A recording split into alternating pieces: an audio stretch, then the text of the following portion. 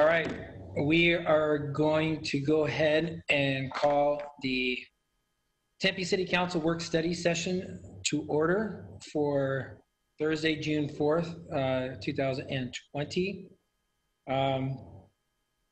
Due to the COVID concerns, COVID-19 exposure, the City of Tempe has implemented measures to protect our community, including the closing of the council chambers and limiting the public attendance to electronic means only. Members of the public may review the live meeting proceedings on Tempe Channel 11, attend the meeting virtually through Cisco WebEx events by visiting www.tempe.gov/clerk. For more information or submit written comments to the City of Tempe's speaker comment card on tempe.gov/clerk. We are all participating via virtual, if you can't tell. Thank you all for attending. With that, we're going to head and move into the first item on the agenda is our call to the audience for the issue review session items. Audience members have up to 3 minutes to address the City Council. I will I will ask our City Clerk if there's any public comment cards. Mayor, this is Carla, City Clerk. I do have one comment card related to item 2C. Okay. Be read into the record, and we have 2 speakers who requested to speak. Okay. Read the first statement, and then for the speakers that have joined us, when it is your turn to speak, if you could please state your name and place of residence for the record. All right, Carla. Okay, item to be read into the record from Christian Doak, Tempe resident.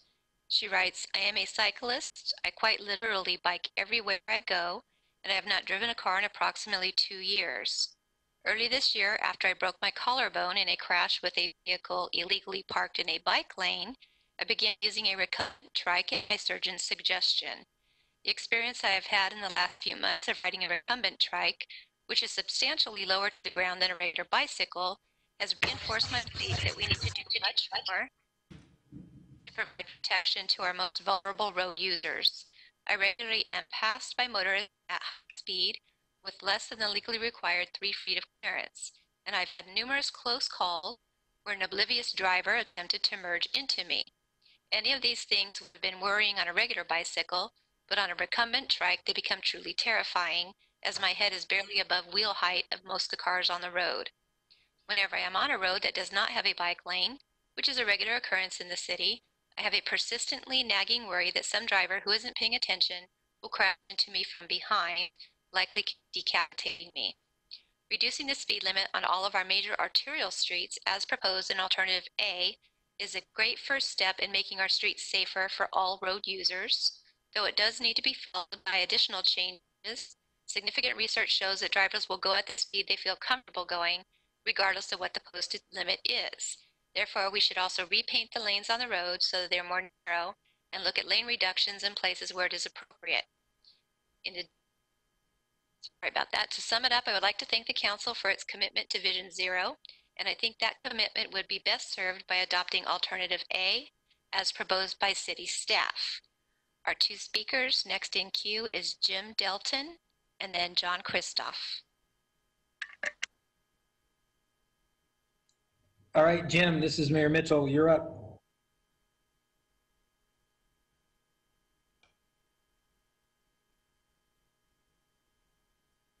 Jim, are you there?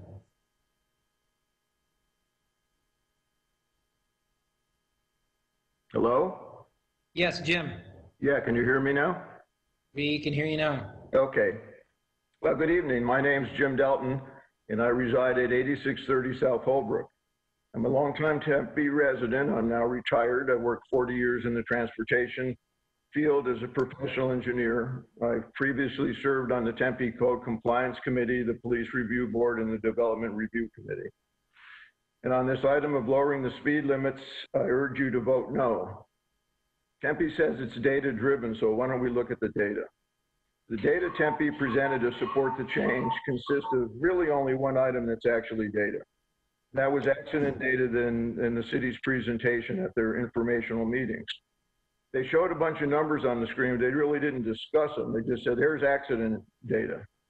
So I looked at this accident data in detail, And I sent my review to the city traffic engineer, and the city traffic engineer agreed with what I felt the data was showing. And what the data shows is there's only been one pedestrian accident in the past 7 years in Tempe where the driver was at fault and the cause was speed too fast. There's simply nothing in the data that supports the idea that pedestrians have any significant risk in Tempe due to speeding cars. In nearly all the pedestrian accidents, there was no driver wrongdoing of any kind, speeding or otherwise. In fact, the fault for nearly every pedestrian accident was the pedestrian. That's what Tempe's data shows. And if you want to make pedestrians safer, you need to do something about the pedestrians. The other reason given in Tempe for this proposal to lower speed limits is that it will be less harmful to pedestrians. And if you look at the physics, that's true. What isn't true is that what you're proposing is actually going to result in lower speeds. It's not going to make any difference in speeds. There's decades of engineering studies that have shown arbitrarily lowering speed limits below the 85th percentile do not change speeds in any meaningful way.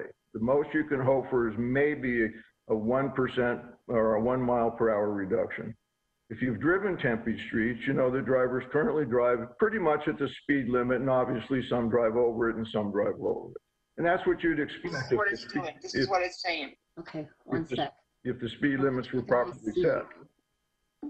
In addition, engineering studies have shown reductions significantly below the 85th percentile, often cause an increase in accidents. Yes, I can see you now. Okay. This keeps coming up. Cannot join session. And The registration ID has already been used. If you're trying to rejoin Jennifer, you're live. Jennifer, mute yourself if you can. I've done that and I pressed OK. okay, press OK really quick. Am I still on here? Yeah, double Jim, click hang the on. We're having menu some button, technical difficulties if you can for a second. And then let's go ahead and close the app. So ahead and swipe up and close the app. Alex. Just bring it back up again. Alex, you are live. Can you see it okay? Yes, I Jennifer. can. Now click on join. Sorry, Jim, hang on a second. Okay.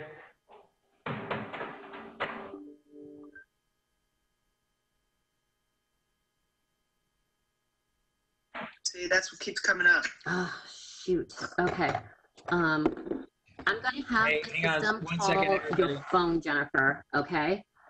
Okay. And then you can at least call in. Okay. Okay. All right. At least it's in. Okay. Are other people having trouble or not? Just me? It's only you and Robin right now that's having problems. And I don't know why. Okay. Elizabeth's calling me. Give me 1 sec. Okay. Okay. Okay. Bye. Okay. Bye. Hey, Elizabeth. Oh.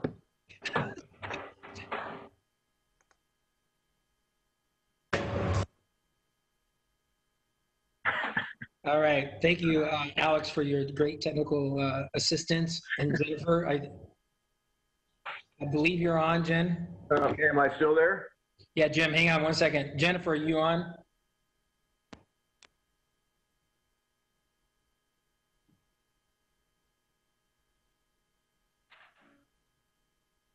Tempe Council background looks different than it used to. Yeah, that's my back patio door. But it's nice. Oh, thank you. Hang on 1 second.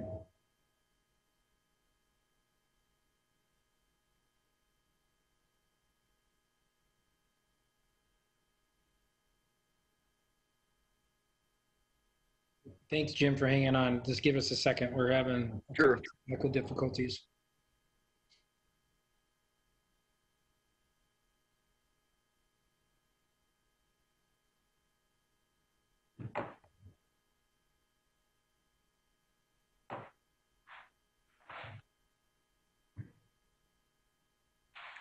It makes us all seem more human. Yeah. Yeah.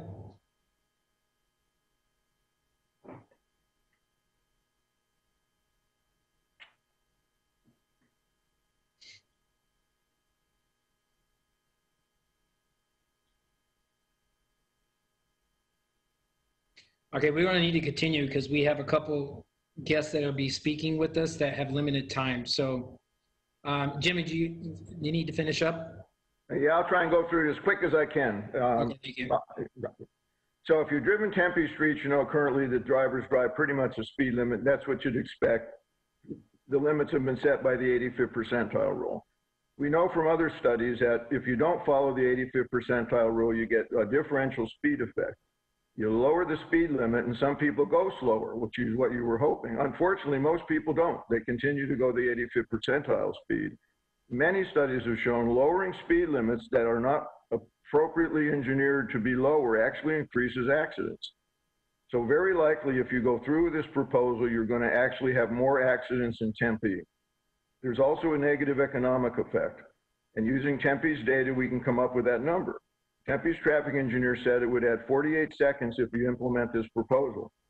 Using Tempe's traffic data counts and a $15 an hour wage, this proposed change in speed limits would cost nearly $17 million a year in lost productivity.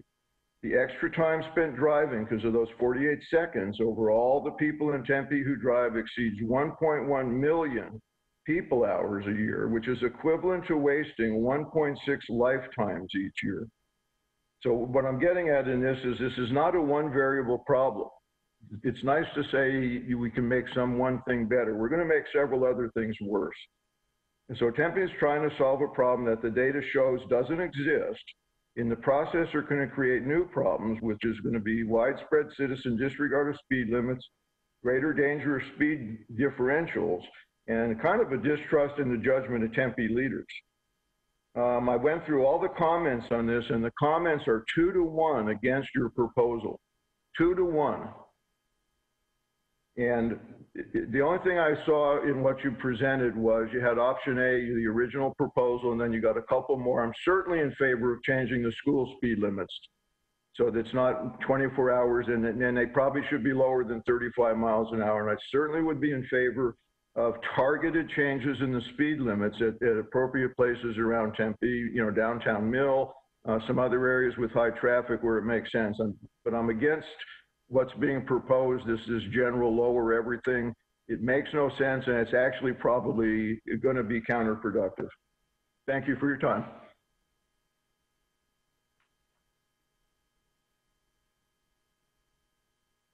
I can't hear you, Mark. Sorry, my apologies. I want to check with our city clerk. Thank you, Jim, for your comments. Thank you. I just want to check to see if everyone on the council now is on the phone. Carla? Yes. Okay, great, thank you. Thank you, Jim. And then the next speaker, is it David?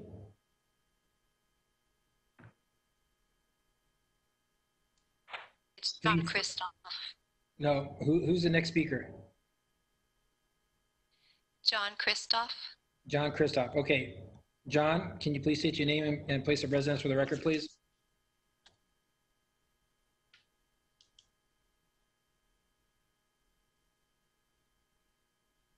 John, are you with us?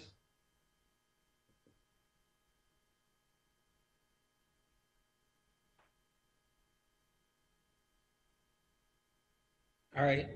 Carla, is there any other speakers?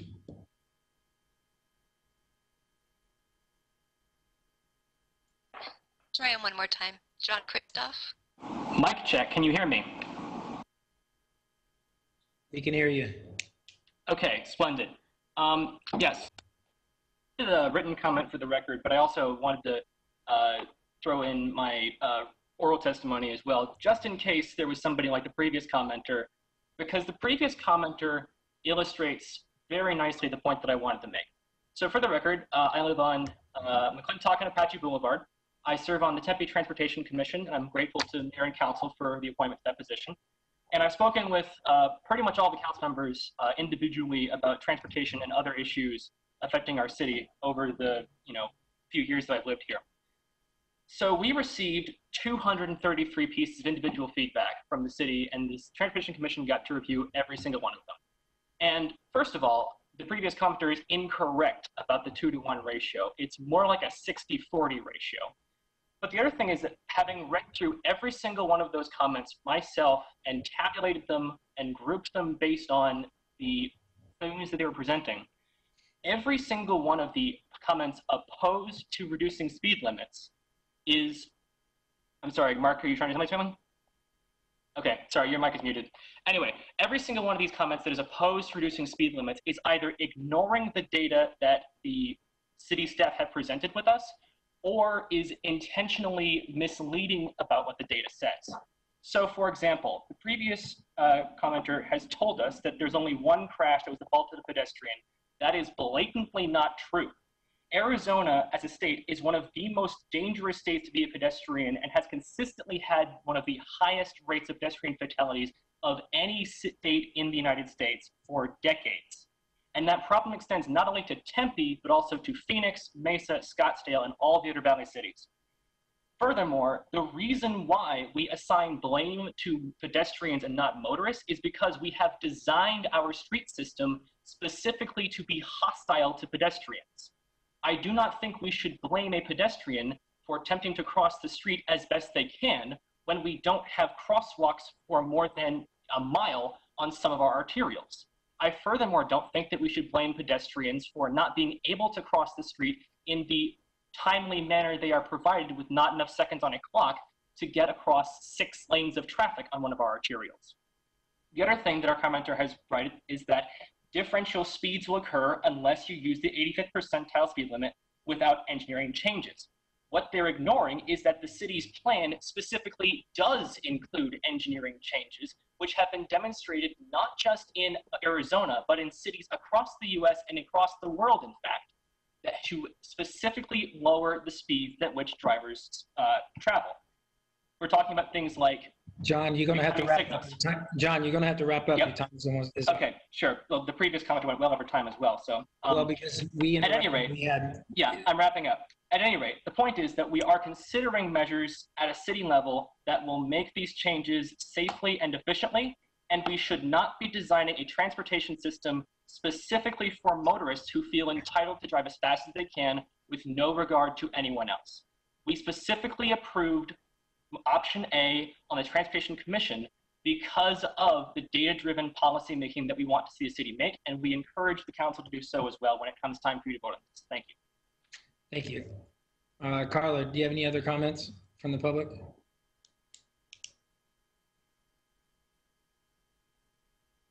Carla? That's negative, Mayor. No additional comments. Okay, thank you. We're going to close that portion of the public comment period, and now we're going to move on to item number 2 for the issue review session.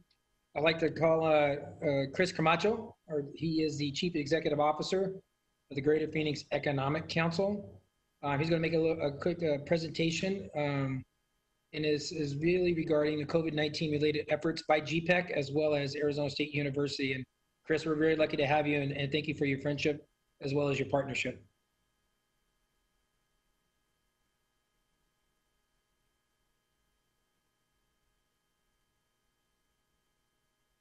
If you're there, Chris.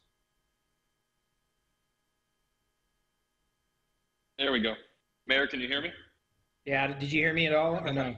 Yeah, no, I heard the intro. Thank you very much. Sorry, thanks, I was muted. So I do have a bit of a deck. If I don't know if the team can pull that up, but I did have some visual illustrations that I think will further kind of reinforce the COVID-related economic activity impact, as well as directionally where we're going in support of the city of Tempe. So if we'll try to pull that up, but yeah, I think we do have a deck, so here it comes. Okay, perfect. So I just have Mayor and Council, thanks again for the opportunity this evening. I'll be very brief, but I just want to express our great partnership we've had with Donna Kennedy and the team of supporting your interest in driving high wage-based industry jobs and technology jobs, as well as manufacturing and other particular uses to the city of Tempe. We've been an organization for the last 30 years doing our best to bring, again, high wage jobs to the region. So what I want to talk about just briefly tonight with the time I have is what's going on in the world related to COVID, the economic impacts, and certainly we're dealing with an additional challenging item with the social unrest related to the tragedy that occurred in Minneapolis this past week. So what we're particularly focusing on is, sorry, I'm in a hotel lobby right now because I'm doing a pitch with a client that's actually looking at Tempe, the irony that exists currently. But so if it gets a little loud, Mayor, just wave your hands and I'll do my best to step away. That's good though, it's Carmen. That's right. So first is on slide 3, if you go ahead and advance, we've been working on a regional acceleration plan, recognizing that there's varying degrees of economists that have differing views on what's not only taking place currently, but also what we're likely to expect in the recovery period. So what you see on the left-hand side here is a reference to the COVID outbreak itself, and how will we handle we've seen obviously increase in numbers over the last week of confirmed cases, and so on. This axis up to my left side, you will see B1, 2, and 3, which references really how we're handling the overarching response, and then on the right hand kind of x-axis is the interventions, how we've been effective in the intervention aspect. And so what most economists believe between A1, A3, and B4, which is referenced on the slide here, the reality is I think most believe that a V-shaped recovery is unlikely, and that we're moving more towards an A1 or a Nike swoosh kind of recovery, which would be immediate downturn, pretty massive job loss due to the stay-at-home orders, and then a shift back to a recovery mechanism once we're able to reopen the economy as we have since mid-May. But some concern that still persists is how long will we stay in the trough? So the trough is the bottom of the arc on A1, and there's still a lot of question remains as to whether we'll still see slow and steady recovery, or will we see B4, which is kind of a bump along the bottom in a W-shaped kind of recovery. And so, again, there's differing views on this, but I'd like this visual to get out to the public on what we're seeing. And I'll talk a little bit about Arizona and Greater Phoenix and Tempe here in a second, because I do think there's some silver lining for all of us in this. So go ahead and advance the next slide. So this is also, you can see here a depiction of A1 and A3 scenarios. Again, most economists believe that the A3 scenario, this V-shaped immediate return over a quarter and a half period, is very unlikely, whereas many are settling on an A1 scenario where the third and fourth quarter of the year, as well as first quarter, we'll start seeing more recovery in 21. Now, a lot of that is uncertain with COVID outbreaks. You've seen it, and probably saw in the national publications this week, I believe it was Wall Street Journal, referencing the states and their COVID response, as well as the curve of cases. Arizona's been late to that bell curve, and so we're still seeing consistent case numbers, whereas these other markets on the East Coast predominantly peaked and have seen a receding from their peak. So let's go to the next one. This is probably the most interesting or concerning aspect of, maybe the next two slides are the most concerning aspect. Very different from the 2008 recession, which was a financial recession. This is obviously a pandemic-related recession, but the vulnerability in jobs is very significant in that there was such an immediacy of job loss, particularly in service sector entities and industries such as accommodations, hospitality, restaurants. And while we've been able to reopen the economy, there's still a tremendous amount of need within those particular sectors. And you can see on the left-hand column, customer service type roles, as well as food services. Those have been the most impacted. And you can see there's still, the projection is there's 1.2 million vulnerable jobs, and the concentration of those jobs is what's concerning, in that a recovery needs to include all workers, not just the high-end workers, but all workers. And in this case, the PPP has helped, which I'll talk about here in a second, but I still believe there's a tremendous amount of runway needed to help support our workers across the region getting back to work. Go ahead. So next is the pay band aspect of these vulnerable jobs, and this is what I just referenced. Most of these come in the low to moderate skill and moderate wage sectors. And again, it's very important that as GPEC historically is focused on high wage job growth, we're going to have to think differently as not only to how we support tradable sectors, technology jobs, and those that have higher multiplier impacts, but we're also going to have to support, I believe, additional state and local programs to help middle skill workers in upskilling, reskilling, and enhanced ability to get back to work, because the jobs model will not be an immediate return like many hoped a quarter ago. Go ahead. So let's talk just briefly about the Paycheck Protection Program. Probably heard a lot about this in the national headlines, but Arizona performed very poorly in the first round of the PPP. GPEC decided, along with our partners with the city of Tempe and our 22 communities across the region, to put full court press on supporting small business. Second round, we did exceedingly well, almost a little over 2 times the number of loans and we were top 10 across the against the other 50 states in the number of loans awarded. You can see the $8.5 billion of capital injected into our state. What's even more important, however, in the next 4 weeks, you're going to see the round 1 and round 2 awardees is now the time when those loans transition to a grant. And that was the whole intent of PPP, to make these monies liquid within the balance sheet of these companies as opposed to maintaining as a liability. So, our next focus is how do we ensure a lot of the small businesses, you can see 73,000 of them across the state, we need those to convert to grants. And so I've been doing a lot of almost PSAs with media talking about that particular issue. Go ahead. So I won't spend a lot of time on this, but there is a number of shifts taking place globally, and typically I would spend 30 minutes on this, so I won't indulge you there. But you're seeing factions related to globalization.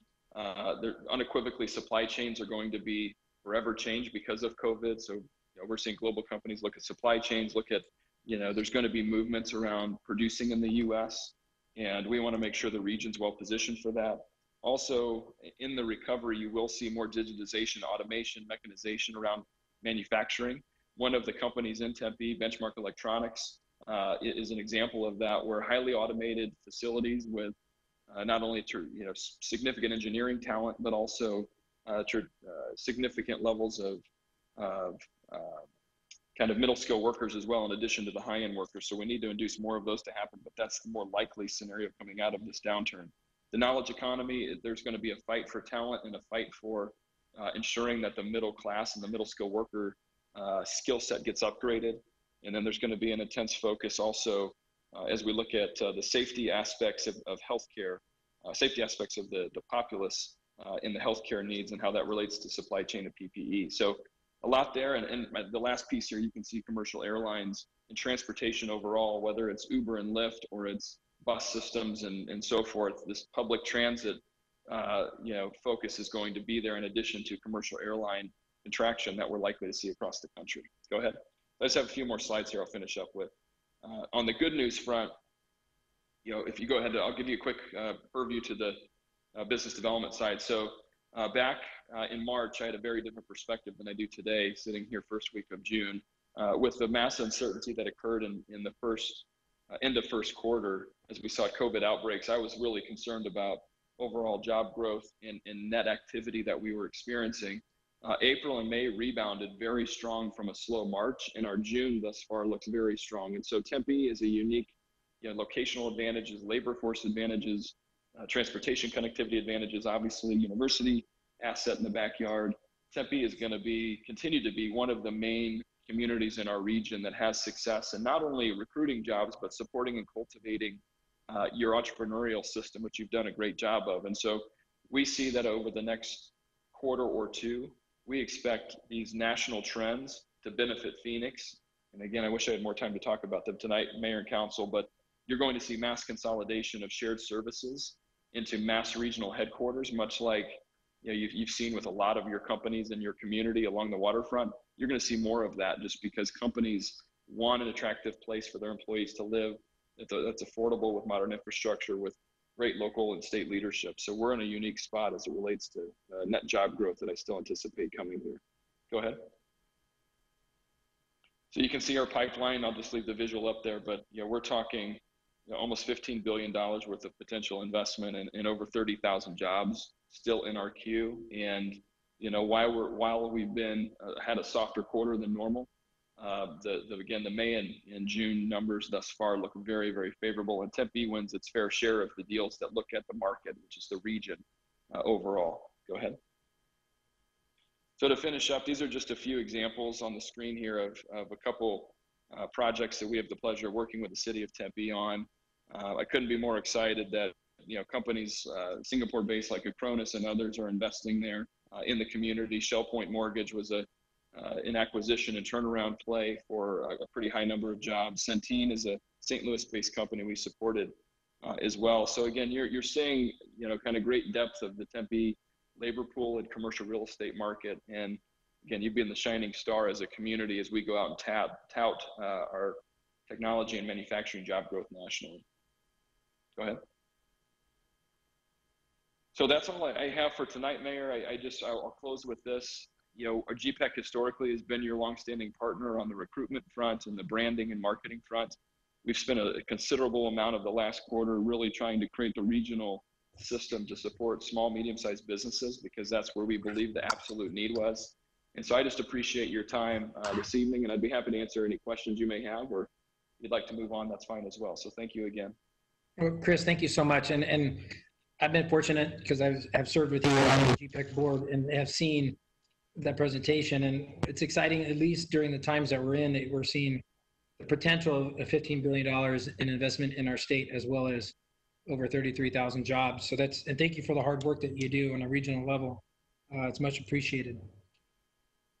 I'm going to ask my council colleagues, do you have any questions for Chris Camacho? Lauren Kuby, Vice Mayor Kuby.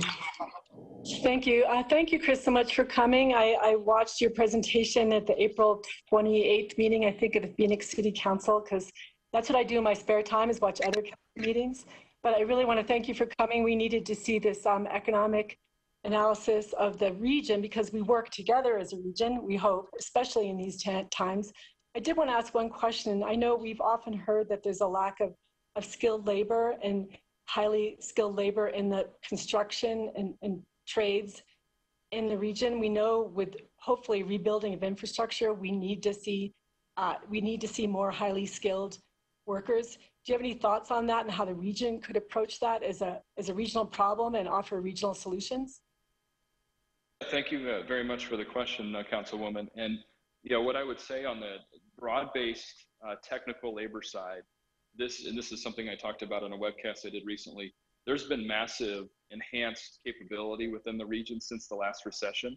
The quality of the labor pool, the depth of the labor pool, the skill of the labor pool has massively changed. And so we're in a much better position for new companies, expanding companies, and so forth. But as it relates to construction, there is leading up to this downturn, there's been, just because of the overarching activity, there continues to be a shortage of, and this is a national issue, not just Arizona, but of the highly skilled trade sector. And so what I've observed with the community colleges and other technical schools, there is a focus in the region to really try to get more of the high school kids that may not see necessarily a default position to enter the trades or trades curriculum, to really focus in that area, because whether it's electricians or roofers or you name it, mechanics, there's an overarching demand for those skills. And we want to make sure that we're bringing, from an equity standpoint and diversity inclusion standpoint, the entirety of the labor force to ensure that it's prepared for this next generation of jobs. So you're going to have the trade skills still in high demand as we continue to be the fastest growing region in the country, coupled with making sure we're doubling down on the engineering school at ASU, for example, or a supply chain school within the universities as well. So we take that all very seriously, and that is one that I know that our partners at the regional chamber, they have a chamber collaborative focused on the construction trades and creating not only marketing, but creating awareness campaigns for students to go into those fields.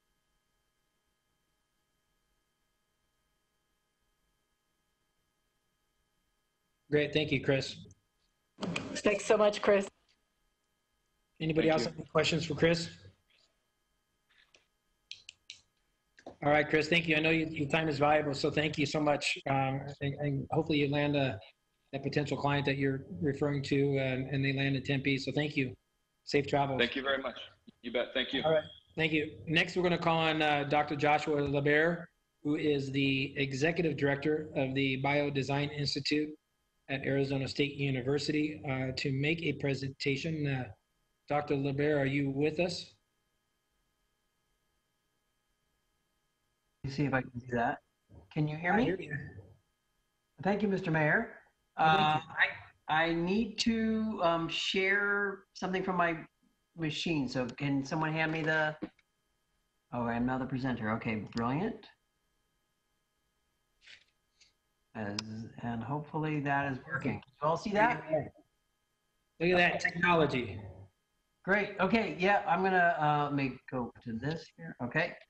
Yeah, I'm gonna tell you just a little bit about some of the things we're doing at Biodesign for testing, and let's see if this advances. So. Great. Thank you. Great. Can you see that now? All right. Yeah. So please interrupt me if anyone has a question, but I'll just dive right in. This is, there are two types of tests that we think of when we think about testing for the COVID-19 outbreak. The two tests are serology testing, which answers the question, did I already have the virus in the past? And the other test is qPCR testing, which answers the question, do I currently have the virus or am I infectious right now? All right. For people who are interested in serology testing, this is measuring an antibody response to the virus, to specific proteins in the virus. People who have already had the virus will typically make these antibodies. We believe that will make them resistant to the virus. And this type of test is useful for epidemiologists to track the path of the virus. I will tell you now that most people are not seropositive. Probably around 1% to 2% at most in our population, certainly less than 3%. 97% of us are still susceptible to the virus. That means we are fuel for its fire, is what I like to say. The testing that our lab does is called qPCR testing, and that type of test measures the RNA of the virus, typically in the oropharynx, because that's where the virus tends to occur. It tells us that the person has the virus right now, and it tells us that the person is most likely currently infectious. We think that this is the kind of test that you need to do to monitor the workplace to make sure that people stay safe. And of course, if you're positive, you should be contact traced. Okay, so those of you who are familiar with testing may have seen a scene like this if you got tested. This is how we used to test for the virus. We would have these drive-through operations. People would pull up in a car. Let me see if I can, yeah. Here's the car down here, if you can see that. And then all these folks here are the nurses, volunteer nurses from ASU's College of Nursing and Health Innovation, who dressed up, as you can see, in quite a bit of PPE to protect themselves. And that's because they had to put a swab through the nose to the back of the throat where they would collect the virus. That swab could induce coughing, it could induce sneezing, and so they would get sprayed with this.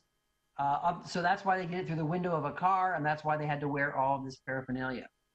So what we've been working on is the idea of collecting saliva. The notion here is that saliva is easy to collect. You don't really need a lot of extensive PPE to collect it. It is more sensitive for detection of the virus than a swab is. It's less variable, very consistent from person to person. The saliva sample is stable on ice or at room temperature for 4 days, and we can detect only a couple hundred viruses per specimen. Keep in mind that most specimens have 1 million or so viruses in them, so we're well above the detection. And right over here is the collection kit. This is a drinking straw, and this is an empty tube. That's all we need. So these are some data. I won't spend a lot of time showing you lots of data. Just want to show you that in general. Hey, where's my mouse here? Okay, it's jumping around a little bit too much. In general, saliva is more sensitive. It has a higher signal than the swabs do. All right, and then we've also done extensive temperature testing, and we can show for up to 4 days. So this is 24 hours, 48 hours, 72 hours, and 96 hours after collecting the specimen. There's virtually no change in any of the reads here. So we've done testing on about 69 paired samples, and anytime that nasal swab was positive, so was the saliva.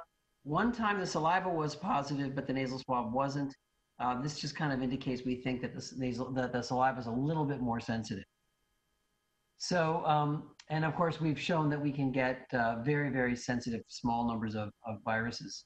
These are some of the people in our team that are running the test on our robots here. This is the platform we use to test. We collect the sample out of the tubes in this hood here. This device here is a robot that will isolate the RNA from the virus in the saliva. This is a robot that will add the chemicals we need to detect the virus. And these are the two devices that we use to actually read the samples out. And then this is the complex test. I'm not going to walk you through all that. I kind of told it to you. We've sent this out to people if you want to see it. This is what the test results look like. this is a negative test. We always have one positive control in every sample. This just shows us the test worked. And this is a positive test. This person has the virus.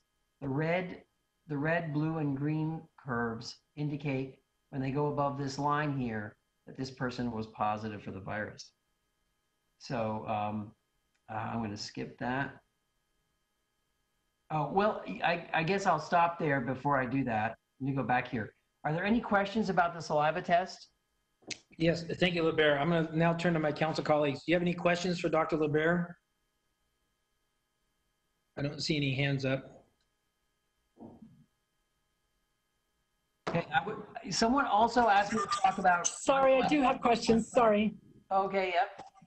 I'm so sorry. I couldn't get to my unmute button. I wanted to know, well, remind me how fast the saliva-based test is and how fast does it need to be to effective contact tracing?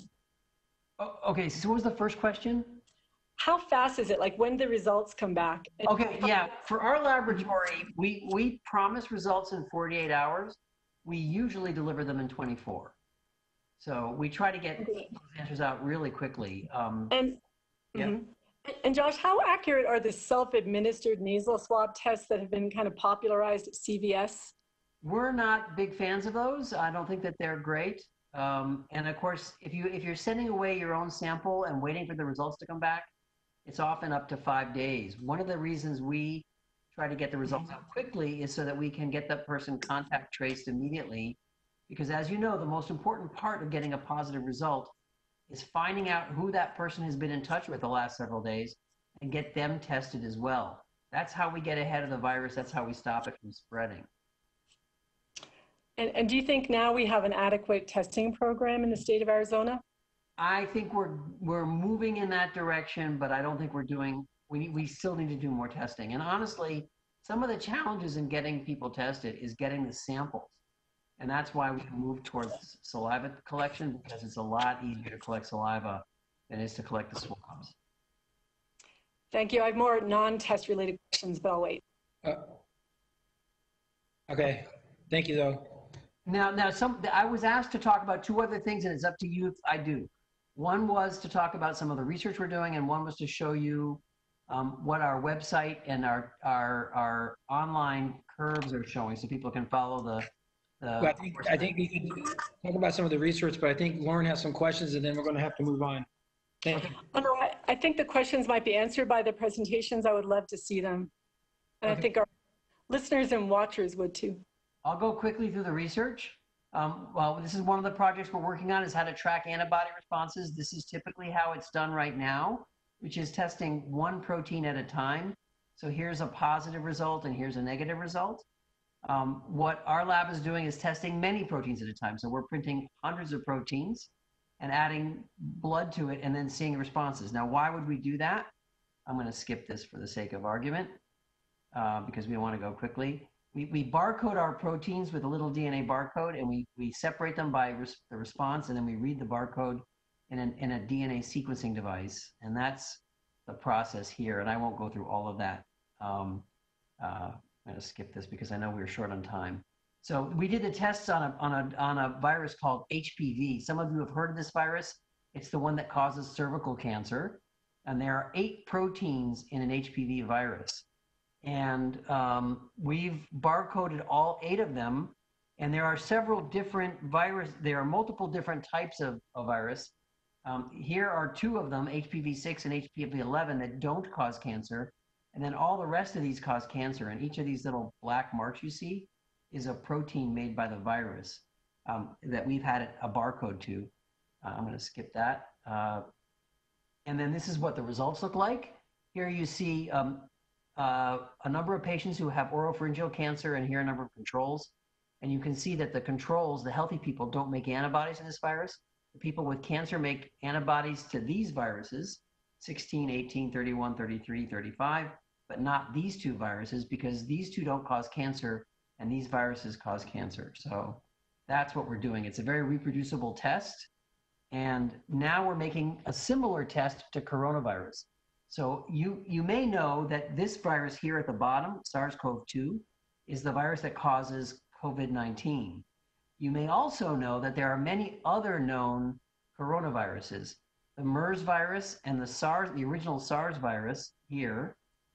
These two cause other deadly diseases. And then 229, NL61, OC43, and HKU1 cause colds. The reason we're testing all of these proteins for all these viruses is we want to understand if a person has previously had a coronavirus, are those the people that have the milder course of coronavirus? And are the people who've never seen those viruses before the ones who have the severe case? We don't know, and that's why we want to test this, and that's what our test will be doing. So I'm going to skip that, and I'm going to, how do I unshare this? Oh yeah, I go up here and stop sharing.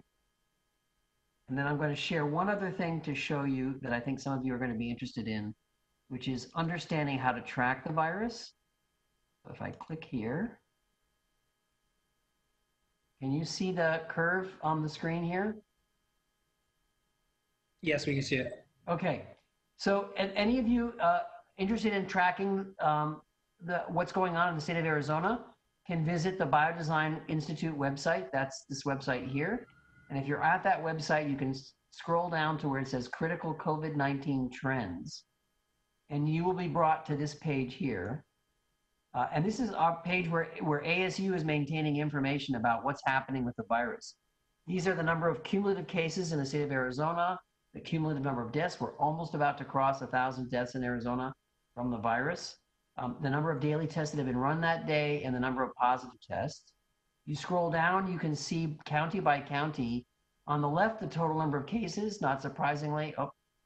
Maricopa has the highest number because we have the most dense population. And on the right, you can see the per capita incidence of the virus. And you can see, up in the northern part of the state is where the fraction of people with the highest number of cases are occurring. If you want to look at how the states in the United States are doing, this is the total number of cases by state. Not surprisingly, New York is very high here. And then if you look at the per capita, again, you can see New York and New Jersey are very high. And here's Arizona in terms of per capita. And then if you want to see county by county across the US, that's what this graph shows. You can see that, again, our northern counties are among the highest in the country. There are a couple of higher counties, but they are pretty high. This is county by county, the total number of cases, and you can scroll down here and look at every county. State of Arizona, you can see Maricopa has the highest number. This is daily testing. You can see this is the number of daily tests run that day. And then these are some averages of those tests. And then this is the percent positive test. And you can see that the percent positive test is over here, shown by the red curve. These are kind of new data that we've added to our website that you're welcome to look at. This is trends of inpatients with COVID-19. And you can see that there is a steady increase now of inpatients with this disease. So it is warming up in the state a little bit. And then this is the graph that I like to follow. It's called new cases versus total cases by state. This particular graph, think of it as a way of looking at the velocity, if you will, of the virus in different locations. So, for example, if you look at a state like, this is Hawaii, whenever the graph is headed down, that is a good sign. That means that the velocity is decreasing. There are fewer and fewer new cases every day. A state like Hawaii has gotten itself down to 0 new cases a day. That means that they basically stopped the spread of the virus. You can see that New York was heading up and to the right. That is an acceleration of new cases. That means day over day, there are more and more new cases until New York turned the corner, and now New York is bringing the number of cases down. Here is Florida. Florida is running kind of horizontal. That means that they have, it's like a car going the same speed all the time, 40 miles an hour. They have new cases every day, but they're not accelerating. Unfortunately, right now, this is Arizona, and in the last week or so, we're looking at a sort of acceleration of new cases in the state. We're going to have to watch that. If that continues, that's a sign that we are kind of breaking out a little bit. We'll have to keep an eye on that. And then you can sort of see county by county, the different counties in Arizona, and you can click on any county that you want to look at, If you click on Coconino, you will just see Coconino. That's kind of running parallel. But then if you look at, let's say, Santa Cruz, you can see Santa Cruz is kind of headed up and to the right. So that's all I have to say about that stuff, unless you have questions. And then I'm done. Great. Thank you, Dr. LeBaron, for that information. Really, really appreciate it. And thanks for what you and the Biodesign Institute do for not only for Arizona State University, but for our community and our state. Anybody else have anything? Okay. Mr. Mayor, I do. Okay. I have my hand up. Thank you so much, Dr. LeBaron, for your presentation. I know the main impetus wasn't necessarily to present the data dashboard, but I'm addicted to it. I think I check it like too many times a day, but I am growing increasingly alarmed that Arizona has taken a turn for the worse, and you alluded to that when you look at the new cases versus total cases. And I worry about the governor's premature opening of the state, and we are faced with a decision in Tempe.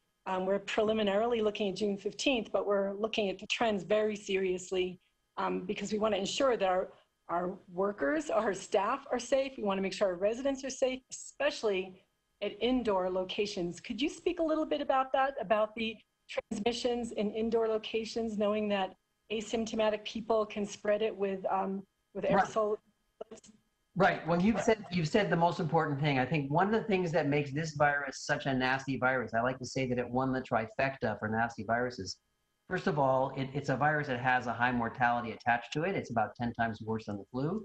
The second part of the trifecta is that it is spread by aerosols, and that is a tough way to spread a virus. It means it's very easy to give it from one person to another. And then the third thing you also alluded to, which is that it is spread by asymptomatic individuals. The peak of infectivity appears to be about 24 hours before symptoms start. That means, in my view, that this is not primarily spread by coughing. It is spread by speech. When people talk, they produce water droplets. In fact, they produce about 2,600 water droplets per second during normal speech. Those things spread out up to a radius of about 6 feet, and that is why we do the social distancing thing. And I would say probably the most important thing we can all do right now to protect each other is wear masks when we're indoors and when we're near each other. We know that masks do a very good job of limiting the spread of the virus. One of the things that worries me is when I go out shopping and when I go out in the community, I see a lot of people walking around without masks, and I see people hanging out at bars without masks, and that is how the virus is spreading around. And I think that's why the curve is headed up. I think we all understand the need to open up businesses, and I think we should be doing that, but we need to do it safely. And that means we got to wear masks, we got to wash our hands, we got to maintain social distancing. We got to follow these guidelines that keep the virus from spreading from one person to another. And Dr. LeBaron, something to the fact that there's minute transmission that happens and that it may not result in a full-blown case, or it could be asymptomatic, but it's continued transmission, continued exposure. And that's why grocery store workers and restaurant workers and people that have contact with people a lot are really on the front lines of this health crisis. Yes, no, there's no doubt about it. I mean, I think the most risky jobs are jobs that involve contact with, if you will, the public, particularly with anonymous individuals that they're never going to be able to get in touch with after the event, right? If we're in an office with other people we know, at least we can let each other know if we get sick. But yes, there's no doubt about it. And again, you know, when people are out in public, that's when it's really especially important to be wearing mouth covering, you know, so that the virus doesn't spread that way. No doubt about it. So I don't want to put you on the spot, but what would be your advice to the city if the city's considering opening on June 15th? What would your advice be to the city, your scientific advice? Well, scientifically, I would say, let's do it smart. Let's you know, really encourage people to wear face covering. Let's encourage people to maintain social distancing. You know, businesses should be thinking about ways that they can, you know, do what they do in the safest possible way. I mean, I think that's the part that I think we have to really pay attention to.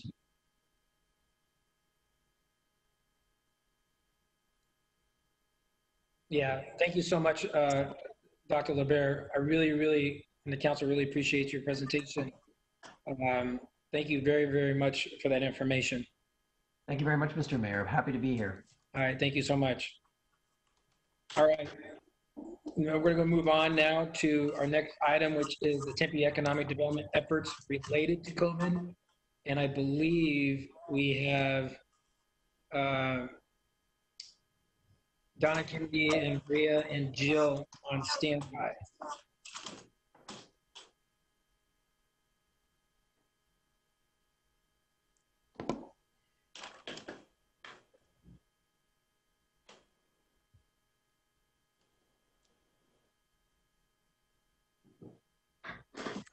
Thank you, Mayor. We've got the team that have been working on. Yeah, I'm sorry. I need to go back. I didn't see it. I've seen it automatic. I'm sorry. Councilmember Redondo would like to say something. Dr. LeBear, is he still on or did he leave? I apologize. I'm still here. Okay, Councilmember Redondo Savage. Thank you, Mayor. Yeah, I thought I was following proper protocol. I had my hand up. So. I apologize. It says auto, so I didn't know. Sorry. Well, that's my new name today, so thank you for that. Hey, thank you, Dr. LeBear. I really do appreciate the information and all your work. Just a couple of questions I just want to kind of clarify. You guys are actually doing testing yourselves then, correct? Did I get that Yes, right? we are. Yes. Fantastic. How many people have you tested and what's your goal moving forward? So we've tested probably close to 7,000 now. We really want to get that number up higher. I'd like to be testing close to 1,000 a day. It's really a question of getting the samples in the door. And now that we're doing saliva testing, I think that's going to be easier. You know, when you have to collect samples by NP swabs, setting up the testing sites is quite involved. Yeah. We are actually building another parallel automation line. And so by the end of summer, we will have probably the capability of testing many thousands a day if that number comes in. And obviously ASU is thinking about how it's going to manage the opening up of the school, and testing will be a key component of that. Right, I certainly understand. And I'm wondering of the ones that you've tested, how many have tested positive? We are testing primarily asymptomatic individuals because we are not a clinical care provider. We are really just a research laboratory, if you will. So our hit rate is around 1%, I would say. Yeah, that makes sense. Okay. And that was kind of my other question I wanted to ask you. And you talk a lot in your slides reference in regards to the number of positive tests, but there wasn't a lot of mention in regards to the percentage of positives tests based on the number of testing. Right. I am personally not a big fan of using the percent of positive tests because that number depends entirely on the population you're testing. If you're testing people who have coughs and fevers or people who come in the door of an emergency room, the percent of positive tests is going to be much higher than if you are testing the employees of a utilities company who are otherwise asymptomatic. So what I look at is the number of new cases per total cases. And if the rate of new cases is going up, that means that it's spreading right now in your community and you got to pay attention to that. So that's a statistic that I personally like to look at more closely. Okay, so that's kind of your personal thing in regards to the percentage positive versus the number of total testing then. Right. Because the total testing, if you run a blitz campaign where you're doing a lot of testing of asymptomatic individuals, you're not going to see a high percent positive test rate, and it's going to look like things are getting better. But that's not really what you want to look at. Right. Well, and then I thought though too when they did the blitz testing, I mean obviously it was for everybody, but I think a lot of the people I had at least been in contact with were the ones that maybe felt like they had been exposed at some point, and I think that's good and comfort level for them. So I understand what you're saying too, but I guess my thought process is if we are blitzing testing and increasing testing, then we would expect those numbers to go up. Well, and that's good. I mean, listen, the more testing we do, the better. Right. And if we find positives, by all means, let's get them and let's get them isolated until they're clear. No, I'm totally with that for sure. Yeah, absolutely. And then my last, I haven't had a chance to peruse your website that much, but I love the idea of how it compares itself to other states and what those curves look like. But did you mention, and I apologize if I missed it, where your data is coming from specifically that you're using for that website? We, we scrape it from different sources. We get some of it from the New York Times, which has an open source for collecting data. A lot of that data come from the state. And we also have a good relationship with the Department of Health in the state of Arizona, and we get some of the data from them as well. And then, the difference is that we just compute it in different ways. So we build curves that aren't necessarily being made by others. We don't want to replicate what the state's already doing because they're doing a great job with their website, but we have our own way of the way we like to look at the data, and then we post that. Understood. Okay. Well, I just want to say I really do appreciate it. So thank you for taking your time to be with us here today. I'm happy to do it. Wish you the best moving forward. Thank you. Thanks. Okay. Thank you, Dr. LeBaire. Really appreciate your time. Okay, all right, I'm going to sign off. All right. Thank you. Now we're going to go ahead and turn over to our economic development efforts, and I'm going to bring in, I think, Jill Bushbacker is going to be doing the presentation. Jill?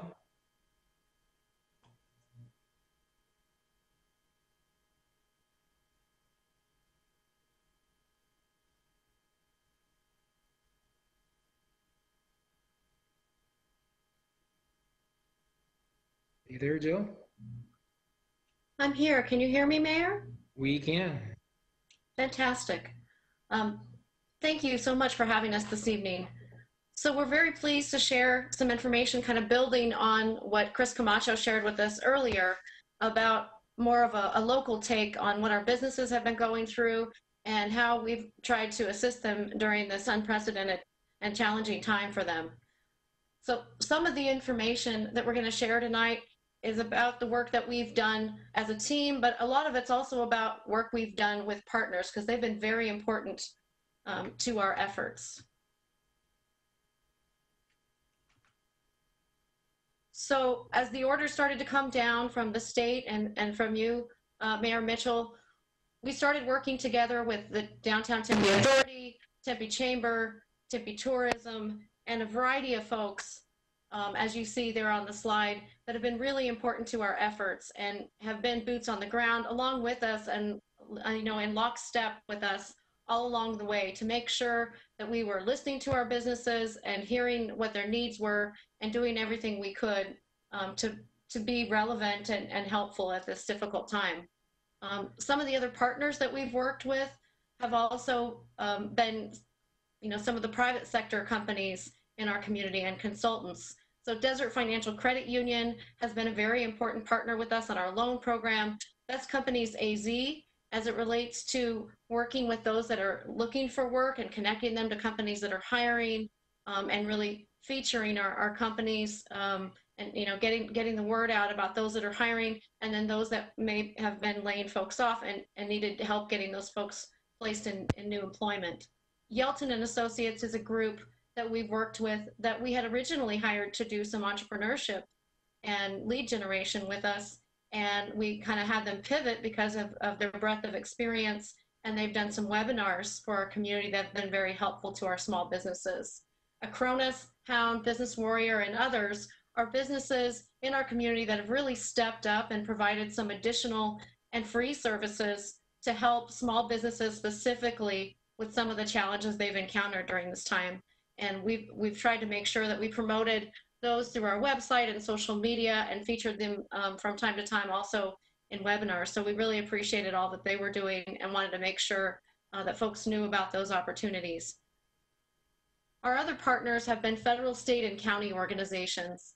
The Commerce Authority, who is our statewide counterpart in economic development, has been a tremendous resource and has provided a lot of information to the business community. And we've tried to make sure that we push that out and we highlighted it in the different methods that we communicated with our businesses, whether it was through the webinars or it was through shout outs in social media, or it was through specific email blasts that we did to several thousand businesses from time to time about the different resources.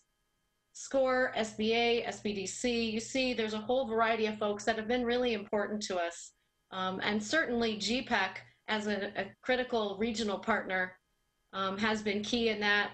And you were able to hear from Chris Camacho this evening about some of the trends and information and programs that they've been working on. So we all work hand in hand, and it's been a time that, the silver lining in this has been that we've come together and stepped up. Our businesses have, our associations, our other partners, and we've been really pleased to be able to say that everyone's worked together extremely well, all for the good of helping our small business community in particular. I don't want to fail to mention also our internal partners. Our strategic management and diversity office has been really key to helping our efforts as well. And they especially helped with our Buy Now, Save Local campaign. So we really appreciate them supporting our work and walking hand in hand with us through this journey as well. City manager's office, all of you, and so we just appreciate that very much. Our Tempe IDA, I want to make sure I mention them as well. They've provided some funding and financial support to some of the efforts that we've undertaken during this time. So we've really appreciated them stepping up and doing that. That's been exciting to have them involved in it. So we've reached out to our businesses, whether it was through visits or it was Zoom meetings or it was phone calls or email. And then also through some of the boots on the ground information that we got from our partners with the Chamber and DTA, we learned that their top concerns were related to cash flow, help with the federal applications for the loan programs. And, once things started to change and we started to reopen slowly, they've wanted information and help with reopening and helping to get the word out to everyone in the community that they are open, that they are practicing distancing and cleanliness practices and wearing masks and following all the guidelines, and wanted to make everyone feel welcome and safe and comfortable in frequenting their businesses. Some of the programs that we were able to come up with during this time have been a small business emergency loan program that we did in conjunction with Desert Financial Credit Union. At this point, we can happily report about $225,000 worth of loans have been placed in our small business community, and that impacts about 105 employees and their families that have, many of which have been able to continue to be paid and employed during this time because of these kinds of programs. So we're very pleased to have been able to have brought that forward with your support. We were able to do webinars, as I alluded to earlier, on some topics that seemed to be timely and relevant based on the feedback we were getting from our businesses, helping them with their loan applications through the SBDC, or providing them with information about, moving more of their business online if some of them had to have their storefronts closed so they could continue to generate revenue. The Small Business Development Center was really key in helping, and then also the local SBA office. They were very helpful with many of our companies in answering questions and helping them be successful in getting some of those loans. And then, of course, along with our partners and with our tremendous public information officer, Chris Baxter, we were able to get the word out to many of our businesses and to the community about these different programs through a web page that was created in a special section for businesses, and we updated the resources on it regularly. We pushed it out to our partners, and they in turn sent it out, and we sent this out to thousands of businesses on a regular basis in our community. So we really, we're appreciative of those efforts that were done in conjunction with our partners and with our PIO. Without those marketing efforts, we wouldn't have had the successes that we've had. The other campaign that we rolled out was the Buy Now, Save Local campaign. And many of you, as you see in the photos there, went out and helped us promote that program, met with our businesses and let them know that we care. We want, to promote them to the community and remind people to frequent them. And, if they can, spend their money there and really help, the character and the continuation of our tremendous small business community in Tempe. Through this program, folks were able to buy service vouchers and support these companies, and over 100 businesses have participated so far, raising about $25,000 in revenue. And so the Tempe IDA and as well as some city general funds are supporting the merchant fees so that this program has been free to our businesses that are participating during this campaign. And so we're very pleased to have been able to contribute in that way, that we've been able to raise that amount of money. And the campaign continues and will continue for many more months to come. And we continue to work with our partners to keep pushing the word out about this, and appreciate everyone in the community and elsewhere frequenting our businesses, buying these vouchers, and shopping Tempe to help these companies survive and thrive.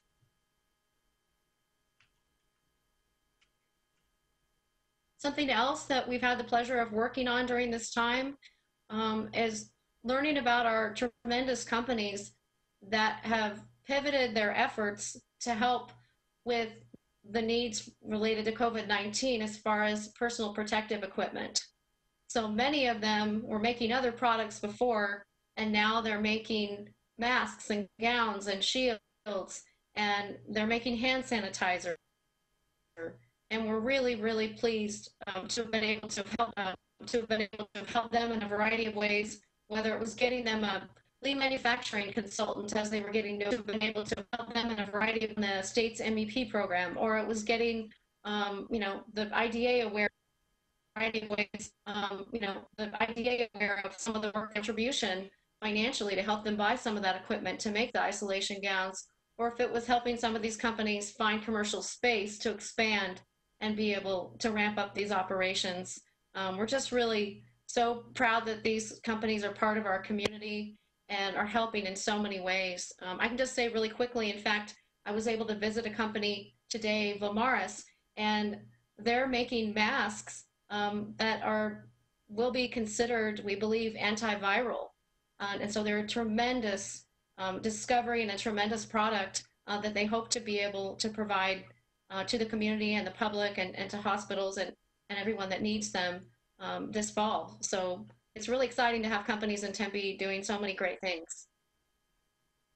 Our other departments, as I mentioned, have been key, and you all have been key in supporting policies that were out of the box and really helped our businesses during this time in ways that no one had planned for and expected.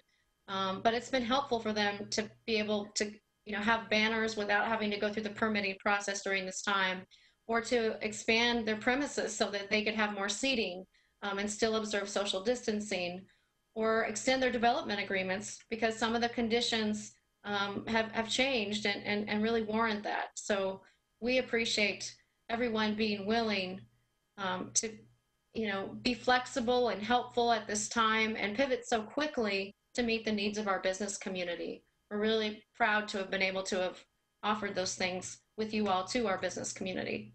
And just here's a few more pictures of some of our tremendous businesses. You all have visited, we visited, they've sent pictures. It's been terrific to get the word out about them. And actually, I didn't mention, we've had more than 2 million impressions on all the shout outs and campaigns we've done to promote local business. So we feel that, that's a pretty good number, and we know that that's translated to some business sales for them. So we're pleased to be able to report that. And before I close, I just want to say that our director, Donna Kennedy, and I are available to answer any of your questions, and appreciate all of your support all along the way through this time. Yeah, we're very lucky to have the support that we do with the local businesses and the relationships. Councilmember Adams. Yes, thank you, Mr. Mayor. I just wanted to compliment Donna and Jill on their incredible presentation and all of the hard work they've done to support our local businesses and to help them with getting through all the paperwork and everything that they've done. This presentation is excellent, and I'm just so proud to have such a great team working for the city of Tempe. So thank you, Donna and Jill, very much. All right. Anybody else have any questions for Jill and the council? Joel. Councilman Navarro? Yeah. How do you hear me, Mayor? We can hear you. Okay. Yeah, no, I just want to say thank you. I mean, it was a great presentation. I enjoy the fact that our business community and our city is working together to look at things and to try to relax some things that make business a little bit easier. So great presentation. I just, as we go forward through these challenging times, there's opportunity for us to look at things in a different way and to challenge how we can help our business community expand and make Tempe even more vibrant. So I look forward to what may come ahead, and I appreciate the opportunity. Thanks. Thank you, Joel. I don't see any other hands. Again, thank you to Jill and Donna and Maria. Thank you for the whole team for everything you guys are doing, and also our great stakeholders that we have in our community. Really appreciate it. All right, we're going to move on to the next item, which is speed limits regarding Vision Zero. I'm going to turn it over to, I think, Marilyn DeRosa, Shelley Seiler, and Julian Dressing are here, but I think, Marilyn, I'm going to hand this over to you. That is correct. Thank you, Mayor. I just turned on my camera to say hi, and now I'll turn it off. Why? Just kidding. Let me share my screen. There you go. Okay. So let me put this in a full screen mode. There we go. Good evening, Mayor and Council. I'm Marilyn DeRosa, your Engineering and Transportation Director, and as the Mayor said, I have Shelley Seiler and Julian Dressang with me, our Deputy Directors. We're going to use about 14 slides to talk about our work evaluating speed limits citywide and our outreach to the community regarding any recommendations for speed limit changes. The performance measure here is 1.08. Achieve a reduction in the number of fatal and serious injury crashes to 0.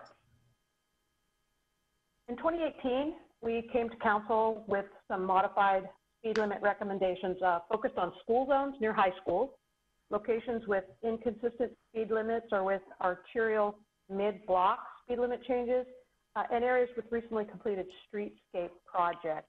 The recommendation at that time included 9 arterial street segments, 9 collector segments, and 7 of the 35-mile-per-hour school zones near high schools. At that presentation, Council recommended staff undergo a robust public outreach program before adopting any of the recommendations. Around the same time, staff was working with the community to develop the first in the state Vision Zero action plan.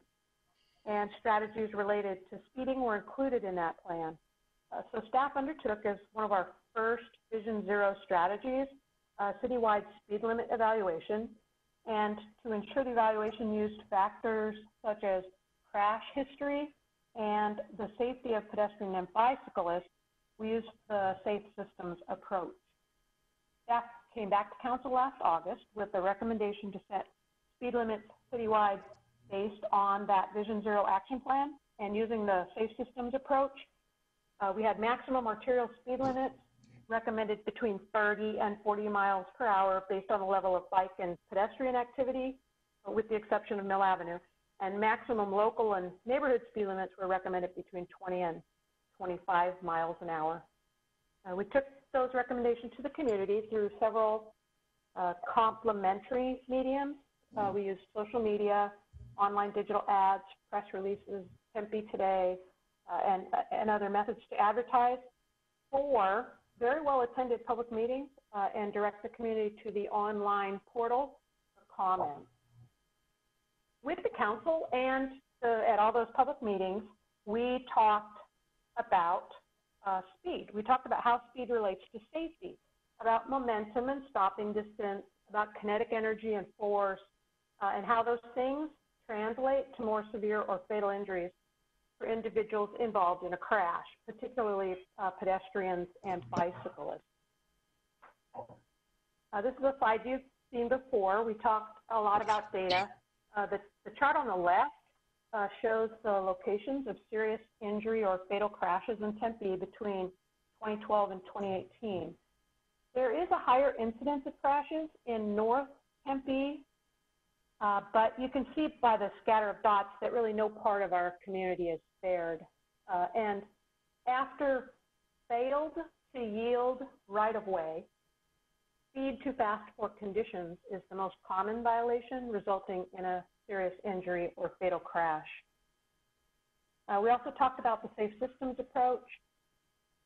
Safe systems is a relatively new approach to transportation and planning that's just beginning to gain ground in communities across the country.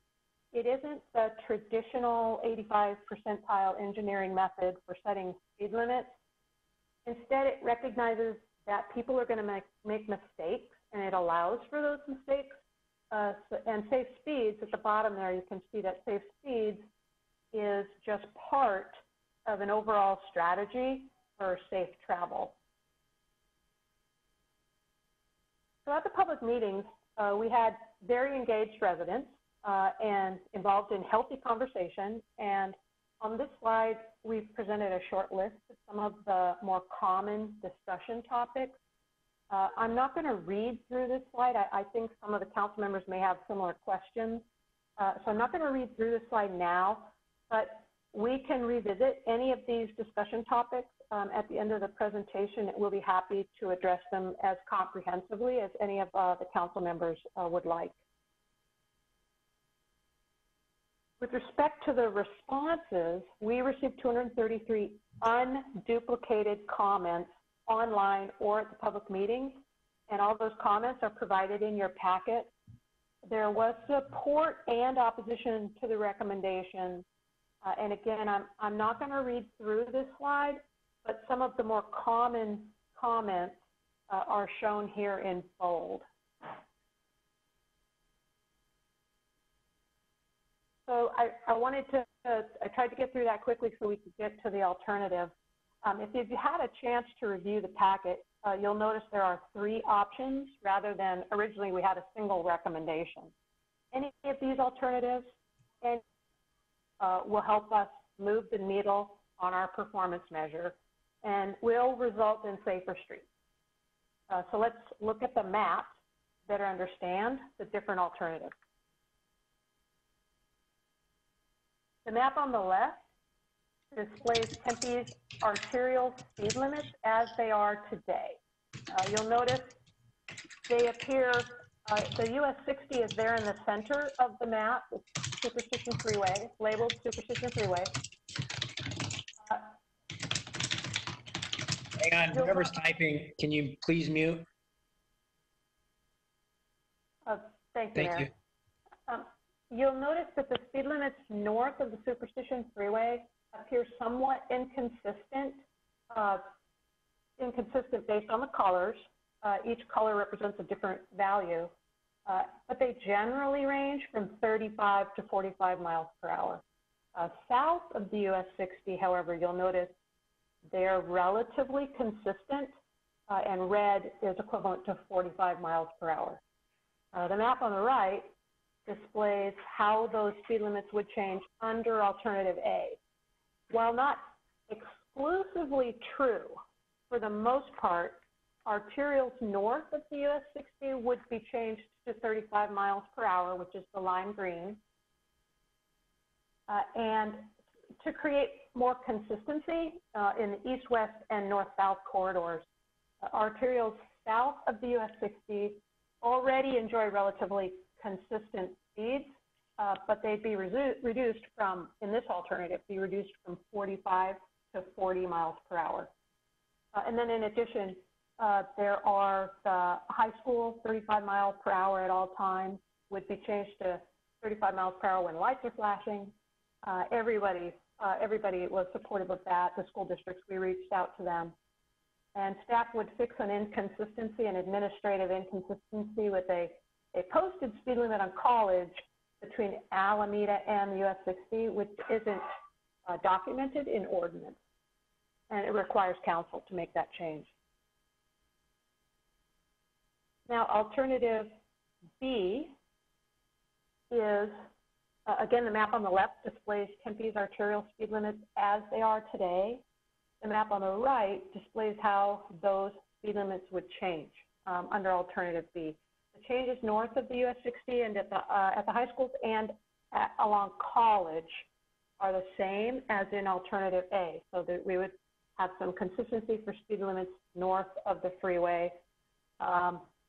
And all the speed limits, however, south of the US 60 would remain unchanged at 45 miles per hour. So there wasn't a concern about consistency south of the Superstition Freeway. So alternative C then, finally, it addresses the high school zone and the speed limit, the administrative concern with the speed limit along College. And we went to the Transportation Commission last month, and they supported and recommended alternative A. In addition, they recommended making Apache Boulevard 30 miles per hour between Rural Road and the city border with Mesa. So that concludes my presentation. I just want to repeat that any of these alternatives will help us move the needle on our performance measure. We have a host of strategies related to our Vision Zero action plan, and any of these alternatives will help us move in that direction, and will ultimately result in safer streets. So we're asking for council feedback and are available to answer any questions. And as I mentioned earlier, we have Shelley, Julian, and myself, and I believe that if you have questions about enforcement, that we can have a PD representative. So thank you for listening. Thank you, Marilyn, and thank you for the presentation, and thank you to Marilyn and Julian and Shelley as well. We really want to appreciate, I do appreciate you going back out to get additional public comment. We know that the many more hours of staff time was dedicated to that effort, and I want you to know that it did not go unnoticed from the council, so thank you again. And obviously, I'm gonna turn, I don't see any hands up, I'm gonna turn to my council colleagues. Is any comments from the council on this? Councilmember Chen, then Vice Mayor Chen. Thank you, Mayor. Thank you, Marilyn and staff and Julian and Shelley for your work on this one. Philosophically, I think Vision Zero, I absolutely agree with it. I think the implementation, right, is always the challenge here. Let me say that I don't think we're ready yet. I find some inconsistencies in all three of the proposals, A, B, and C. For example, on Guadalupe Road, if you're a resident, if I'm a resident who is traveling westbound on Guadalupe, and that change in the proposed speed, there seems to be a consistency issue. And I know that there are other spots in our city that may have some consistency issues. Let's look at that.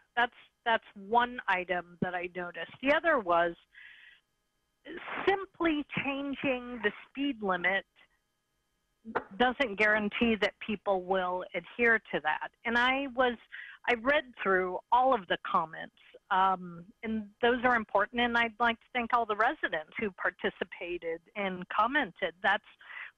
We're paying attention. And what I was struck by was the call for enforcement. Well, simply changing the speed limit then shifts the burden of success onto one department, the public safety. And I'm not sure that's the way to do it. I also think that that's a very punitive approach, because you're not trying to help people change their behavior. We want people to pay attention. We want people to not be distracted and watch their speed in areas. I absolutely agree on the high school zone signage. I absolutely agree with that. But we need to think about how to change behavior. And one thing that I would like to ask staff to do is consider utilizing, before we jump to actually changing all of the speeds, is using dynamic speed display signs in certain areas. because I think I will say that if I had ever speeded, it was inadvertent. You know, it's many times, especially in these newer vehicles, sometimes they're performing so well you don't notice, and you're just going with the flow of traffic. But if you have a dynamic speed display sign that says, hey, this is your speed and here's the speed limit, by the way, you react to it, and hopefully that causes people to change their behavior. So I'll leave that for now. Thank you. All right, I'm going to go to Vice Mayor Kuby and then Councilmember Arredondo Savage. I'll go a bit later if that's okay. Well, you can go now if you want. I mean. Right, no, I prefer to wait. Thank you. All right, Robin.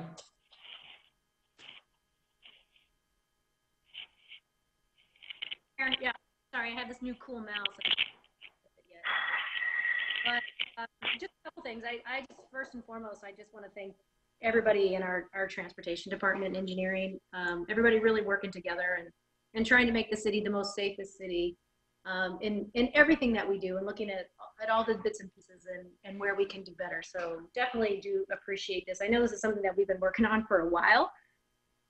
So I have really had an opportunity to kind of go back through and pour through all that data again and look at all the feedback that we got from residents. And I would agree with the one gentleman that spoke that said it was about a 60-40. And I think that, you know, 60% of the individuals that commented were the ones that did not want any change in the speed limits, and 40% were the ones that supported the change in the speed limits moving forward. And again, I thank all those individuals that took the time to let us know, and the ones that commented tonight. So I certainly do appreciate that. And like somebody said, I mean, there was over 200 comments. I mean, that's pretty amazing. And I think we do a really good job of asking for community outreach. So I just want to say thank you so much for all of that. Just a couple of things. I just kind of want to remind people too that, you know, we actually implemented the Transportation Master Plan back in 2015. And back in 2015, since then, you know, we've done a lot of really great things, from creating bike lanes on some of our major streets. We've added medians to University Drive. We've been implementing and working on our bus pullouts. And since then, we've even done other things to increase traffic calming, where it is working really hard with signal timing, trying to get that right with all the new development and residents that are living in our community. Doing widening of different intersections and things to that effect that really help improve traffic flow. And a lot of those things have been done recently. So, you know, the rule in Southern, the rule in University, some of the dedicated turn lanes that have been implemented, and the signal changes. And one of the things that kind of worries me too is that our data that we're collecting now, our crash data, is only through 2018. So I feel like we've really implemented a lot of really good positive things in this last year that hopefully will continue that downward trajectory, is what we are trying to achieve.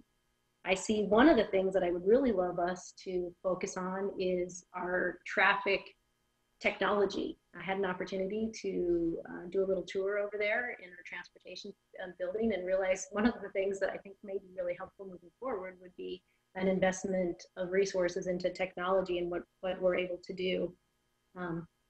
And I do agree too that we've established, I think, so many different strategies in Vision Zero. I think there was like over 30 of them, if I remember right. And, you know, I'm just not that confident that reducing speed limits should be our largest first step. I think that there are things that we need to be able to get feedback on first and foremost, to see what we're doing. We implemented things like the distracted driving ordinance just early last year. I think that's going to make a significant impact when we look at crash data and overall accidents in our city.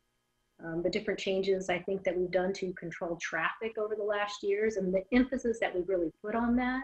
I agree with Councilmember Chin that making a change in the high school districts, and as long as they're on board and agree with that, I can certainly support that, and I'm willing to do that. So I'm just not ready to go to this extreme right now. I think that we need to continue with some of the things that we are already working on. I know one of the biggest things that is I think still pending for so many people is McClintock Road. And we haven't even taken the time to get that done like we promised. So with all those factors that I talked about and discussed, the one option that I will support moving forward would be option C. Thank you, Mayor. Great. Thank you, Councilman Arredondo Savage. Now we're going to go to Vice Mayor Cubie and then Councilmember Adams. Thank you, Mr. Mayor. So before I state my views, I wanted to read a letter from resident John McRae, who wanted his letter read but didn't happen. So he wrote, "While I knowingly speed at times and will unfortunately be one of the first to get a speeding ticket should the speed reduction go into play, I believe strongly it's the right direction for our city.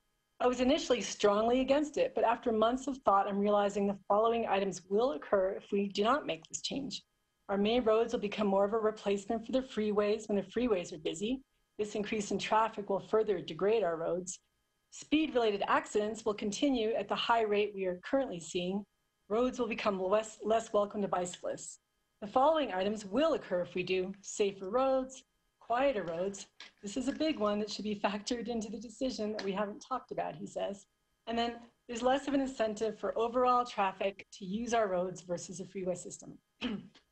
Okay, now I'd like to make some personal statements and, and obviously advocate for this. I mean, I'm so proud of our transportation staff, and they come at this with the highest ethics, with a commitment, an ethical commitment that they take when they become traffic engineers, and I'm very respectful of that. So last night, a 25-year-old woman lost her life in a high-speed crash in South Tempe at Elliott and Kyrene. That was in South Tempe. And last year, Patricia in England, she died. She was a good friend of mine and others on the council. She died crossing the street in a wheelchair on Rural Road by the library. She's one of those points on that data dashboard that we've all seen. So last year, the council, we unanimously voted for Tempe to become Arizona's first Vision Zero city. We pledged to reduce traffic fatalities and serious injury crashes to zero, but to walk the talk on Vision Zero, we're now considering using a safe systems approach to setting speed limits. And specifically, it reduces speed limits by 5 miles an hour on most streets, and in some cases, 10 miles an hour. In the proposed plan, option A, South Tempe, is still, for the most part, this is an important note, 5 miles per hour faster. It is faster right now. Rather than expecting perfect behavior from drivers, pedestrians, and bicyclists, this approach, the safe systems approach, recognizes that people are going to make mistakes and systems are going to fail. But the goal is to set speed limits so that when someone errs, the penalty isn't their life. Our community suffers from a traffic fatality crisis. In the past year, 69 lives have been lost on Tempe streets. And the single biggest danger to Tempeans involved car crashes, vehicular speed. 1 in nearly 4 high severity crashes were speed related. Lower speed limits will reduce crash fatality rates for everyone, but especially for seniors. And you guys know I'm one, or I'm getting to be one, but seniors have the highest risk of death and injury on our roads. At 40 miles per hour, just listen to the statistic because it blows my mind. 45% of people will die if they're struck at 40 miles an hour, but 70% of those over 70 years old will die. So it's an axiom. I've said it, you've said it, we've all said it, Mr. Mayor, that council sets staff priorities. In this case, we set a goal of no more deaths or serious injuries from crashes, a serious commitment. None of us are traffic engineers, and in many ways, I'm married to a transportation geographer, but in a lot of ways, I don't think we should be the decision makers here. We've done 4 public information sessions for our residents, and they were information sessions. They were a little distinct from what we do in the past. But let's make a distinction here. Should we really be asking for opinions about whether people want to be safe or not? Is public safety not our council's highest priority? I want to remind us too that it was unanimous Transportation Commission decision. I've heard many cases where council members have said, this was a decision of our DRC or commission, and we need to take their commission seriously. Take their advice seriously. This is a unanimous decision. Our transportation engineers, after Lots of study, public education. They brought us a robust, data-driven, evidence-based, safe systems approach, not just make our streets safer, but to improve traffic flow, to alleviate congestion and reduce delay. Speed limits are not a political issue, and I really fear that we've politicized this issue. It's basic science, it's engineering, it's risk reduction on hard data. And we know for a fact that even a small change in speed greatly reduces the severity of any crash, especially when our elderly neighbors are involved. So it's not just about reducing the injuries with crashes that are involving speed, but any crashes, because if it's a smaller speed, less of a speed, there's going to be less injury. It's like basic physics. Some people are trying to make this into a political issue because it doesn't think it affects them, but it affects us all, especially seniors. I keep saying that because I'm so aware of my advancing age. But also we're seeing this increase in all modes of travel and transportation across our city. We brag about it. We say we're the 20-minute city that we embrace alternative modes. By lowering speed limits, we're committing to safer roads for everyone. We're encouraging people, get out and walk and bike more. We're seeing that. It's a sidelight and a silver lining, I guess, of COVID. We're seeing people biking more and walking more, and that reduces carbon emissions and takes vehicles off the road.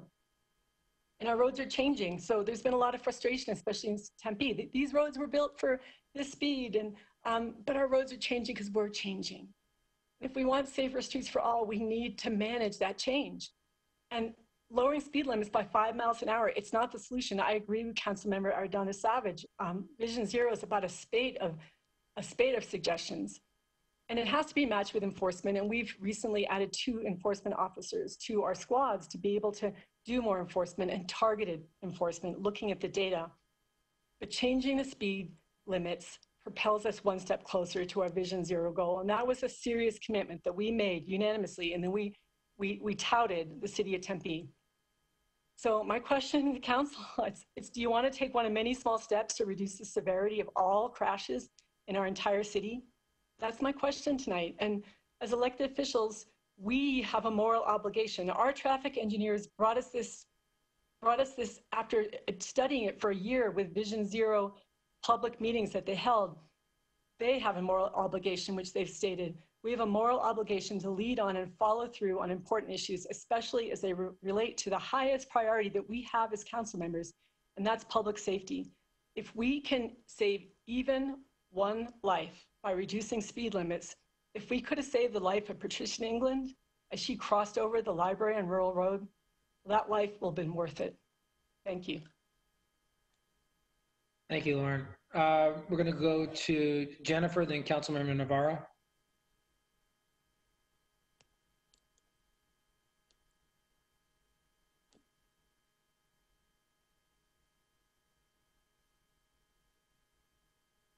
Jennifer, can you hear me, Mr. Mayor? Yes, we can. Okay, thank you. So I appreciate everyone's feedback tonight, and it's been very valuable. But I also appreciate the residents that responded to the questions, and we really did a great job. Transportation did a great job, Shelley Seiler and company, with putting all this information together. And the residents don't want the speed limits to be lowered. And I just can't support lowering speed limits when our residents don't want it. We have done, as Councilmember Arredondo talked about, we've done a lot of things already that we've implemented a lot of measures already to towards our goal of 0 crashes. So I am going to be comfortable with option C tonight, and and the flashing lights at the school zones. I think that'll be really helpful. And that's where I am tonight on this issue. So thanks so much, Mr. Mayor. Thank you, Councilman Adams. Councilman Navarro. Hey, thank you, Mayor. First, I want to thank staff for getting this survey out and getting the information out to the community. I think this is really great that we got so many people involved, and I know we did our due diligence on trying to make sure that this information was conveyed out there. So I do appreciate that. At the same time, being a firefighter and also witnessing, or not witnessing, but seeing the after effect of many collisions, I can only say collisions come in, a variety of different shapes and sizes, so to speak. There's no one reason why certain things happen, but they do happen. Oftentimes, it's because of drivers either are distracted or either under the influence, or they're either driving at reckless rates and not caring about the speed limit no matter what. Those are your deadly.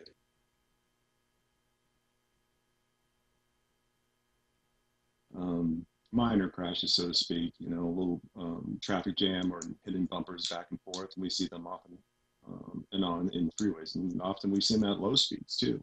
So once again, there you are looking at distraction and not understanding your proximity to your car in front of you, or abiding by, and I'm guilty at that sometimes, the distance that you're supposed to be driving.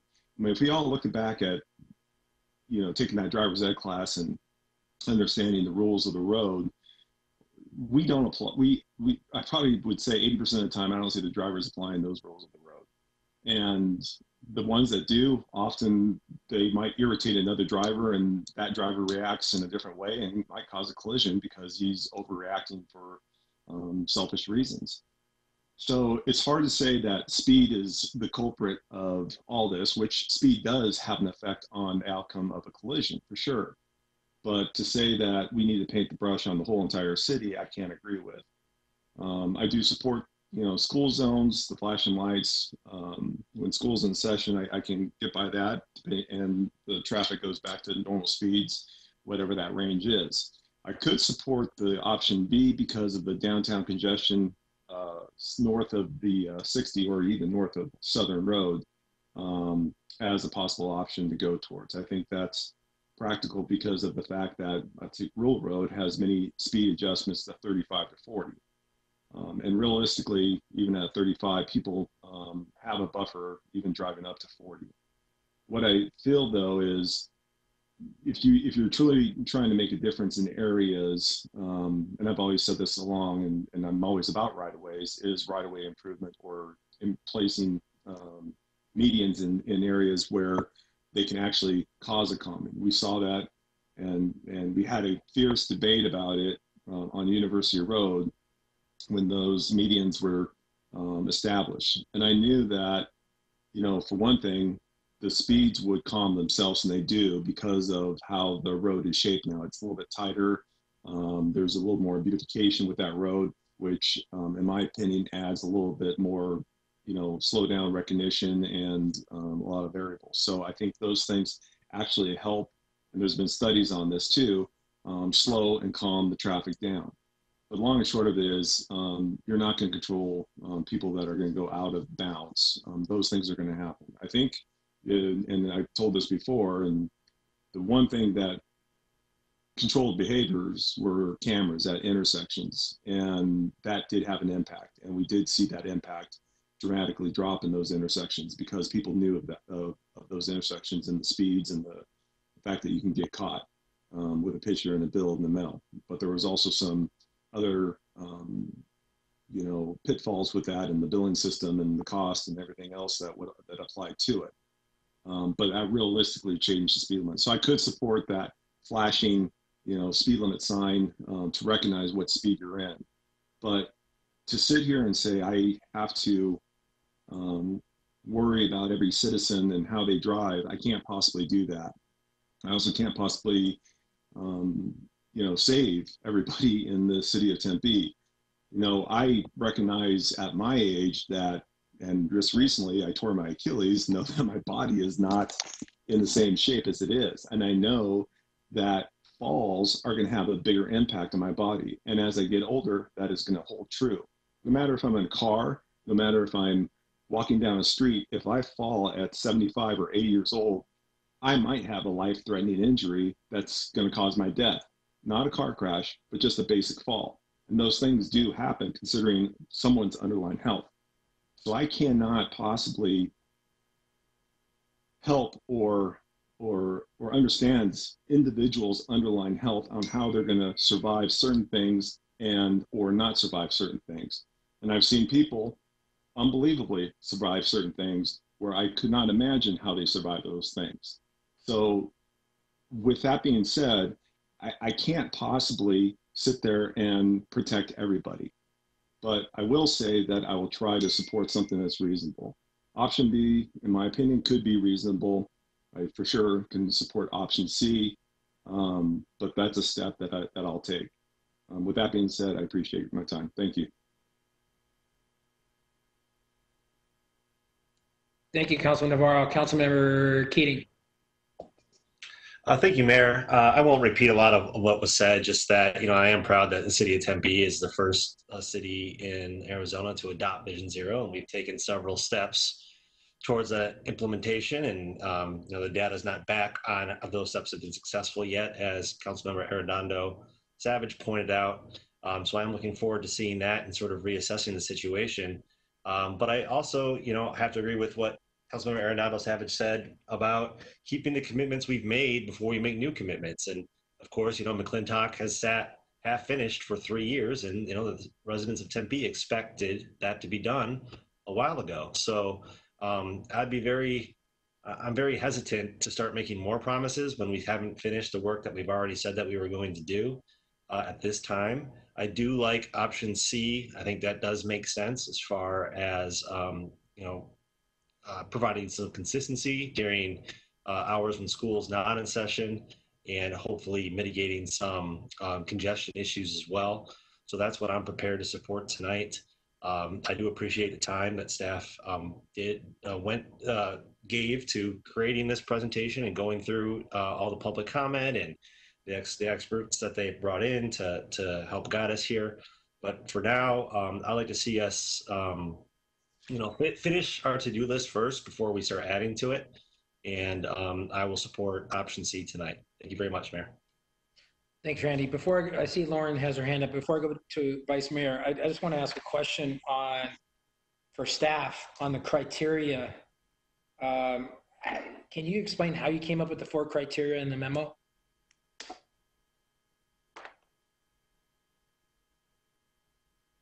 Marilyn or Shelley or Julian?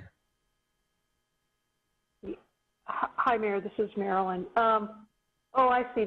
Under background information, the criteria that was used for the recommended changes. Yeah, I should probably let Julian talk to those. Those are from prior to starting the Vision Zero safe systems analysis. Go ahead, Julian. Thank you. Can everybody hear me? Yep. Okay. Thank you, Mayor. Thank you, Council. Yes, this was back in May of 2018. This was primarily based on feedback that we had gotten from our residents and some statistical analysis that we had done in-house. So the 35-mile-per-hour high school zones, they've historically been somewhat of a, we've gotten feedback from our community why at 2 a.m. on a Sunday do we have to change our speed and such. So we felt like it was time to take a look at that and try to address that. We know that we get better driver behavior when drivers know what to expect. So areas of inconsistency and discontinuity where the speed limit goes from 45 miles to 40 to 35 to 40 to, and it changes over a corridor. We know that it just that driver expectancy isn't there, and as a result, sometimes we get higher speeds for reasons that some of the council members have pointed out, that they don't realize perhaps that they're in a different speed zone. The similar is with arterial mid-blocks. Most drivers expect that if the speed limit is going to change, it's going to change at the major mile intersections, and so we try to avoid locations mid-block where we might where that expectation doesn't exist. And finally, we were just looking at some of our streetscape projects and trying to get an idea of do the changes that we make have an impact on traffic? So do adding landscape median islands, for example, on University and on Broadway, what effect was that having and was it reducing? And so we were taking a look at some of those. So that was the rationale behind the 4 original criteria that we looked at in May of 2018. Thank you, Julian. That's good information. Thank you for that. Vice Mayor Cubey. Yeah, just some responses to some of the things I heard. Thank you, Mr. Mayor. So For Councilmember Adams, you said the residents of Tempe don't want this. I really don't think that a survey, not a randomized survey, not a data-driven survey, but 200 people showing up at meetings, and then 60% of that is all of Tempe.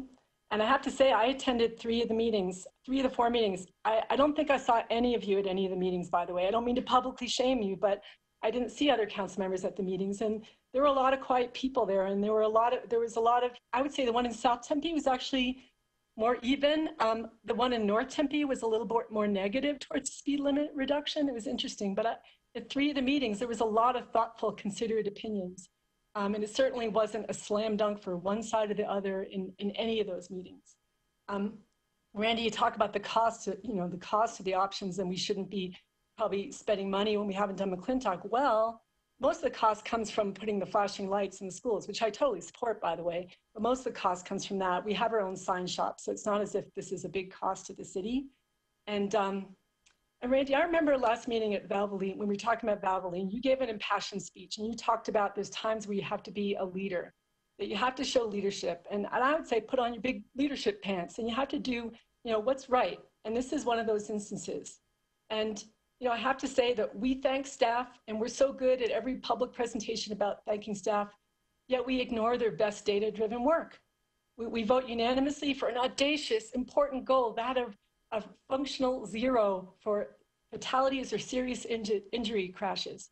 We vote unanimously for Vision 0 to save lives, but we don't choose to enact what is an important part of Vision 0. We praise our commissions. I recall when we talked about the Roosevelt House, Councilmember Ardonna Savage, you mentioned that we have to really, or Randy, I think it was, we have to really respect the decisions our commissions make. But then we're ignoring the best advice of the Transportation Commission. We rely on transportation staff and our Transportation Commission to be our subject matter experts. But it's a special kind of arrogance to assume that we somehow can interpret the data better than they can. And I really think that this is a bad decision that we're making if we decide not to move forward. I would support option B. I would support option B and then looking 6 months and a year and seeing if it's working. And being that city on a hill that wants to innovate and test and percolate. Let's see if it works. We know we're not going to hurt someone by doing it. We might just save a life. So why don't we do option B and look to see if it works, try whatever the traffic engineers say, if they need 6 months, a year, 2 years, and then we can go back and look at the data and say yes or no and make a decision about trying to advance it to South Tempe or trying to turn back the clock and take it away from North Tempe. But I think we have a leadership question here, and I'm really hoping that we'll at least go with option B tonight and vote, not vote, but advance it to a future formal council meeting. Thank you, Vice Mayor Kuby. I think it sounds like from the consensus, and I'm with this item, which is alternate C. If that's the will of the council, we look to move forward. Let me see here. Councilmember Keating, do you have your hand up or no? Yeah, Mayor, I did. Okay. Can I go? Yes, yes. Yeah, I just want to point out, I didn't mention the cost at all. That was not a factor. That's not something that came out of my mouth there in my remarks. I'd also like to say that Patricia Edwards was a good friend of mine as well. But my position is not going to change on this. Thank you.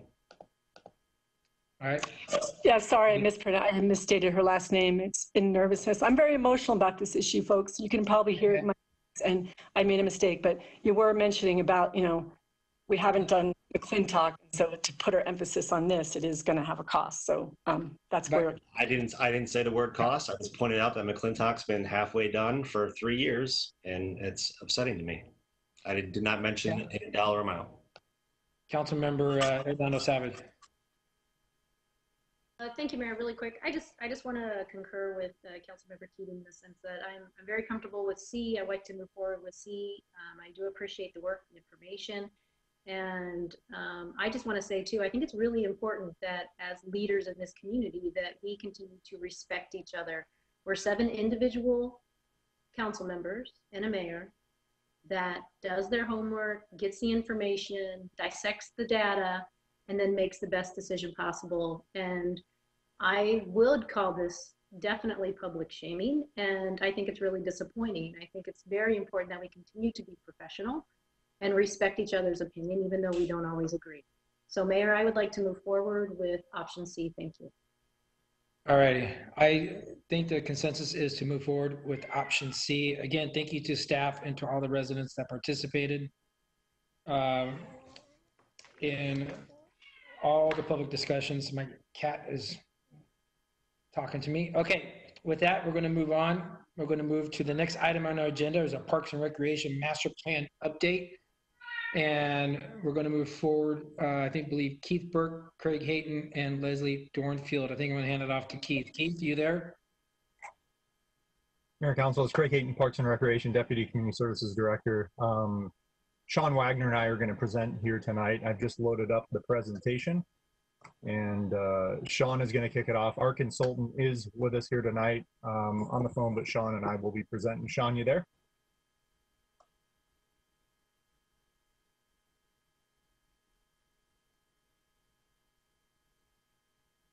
Hello, can you hear me?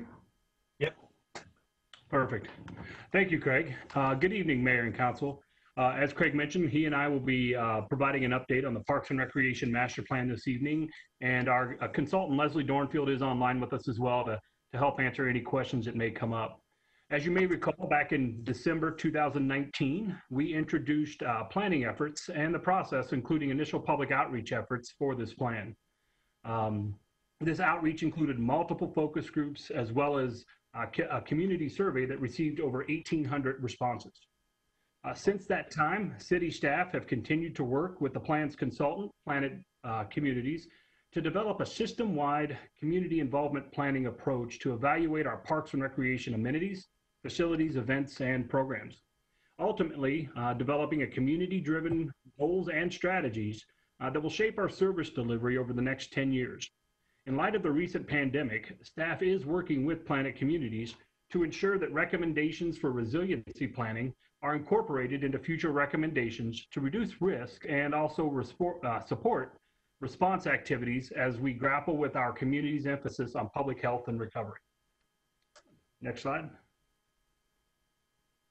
While the Parks and Recreation Master Plan supports all of the council's strategic priorities, it primarily impacts our quality of life priority, measures 3.16, satisfaction with parks and recreation facilities, and 3.17, the satisfaction with the quality of community services programs. Next slide. This presentation will include updates on 3 deliverables from the planning process. The first is the recreation program assessment. Next, we'll talk about the levels of service analysis and then the park classification.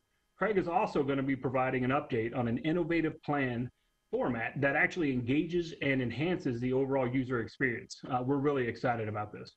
Lastly, we'll discuss our next steps, including our timeline. There will definitely be an opportunity for questions and additional input at the end, but if at any time during this presentation you'd like additional clarification or have some comments, please get our attention and we'll be happy to discuss it with you. Next slide.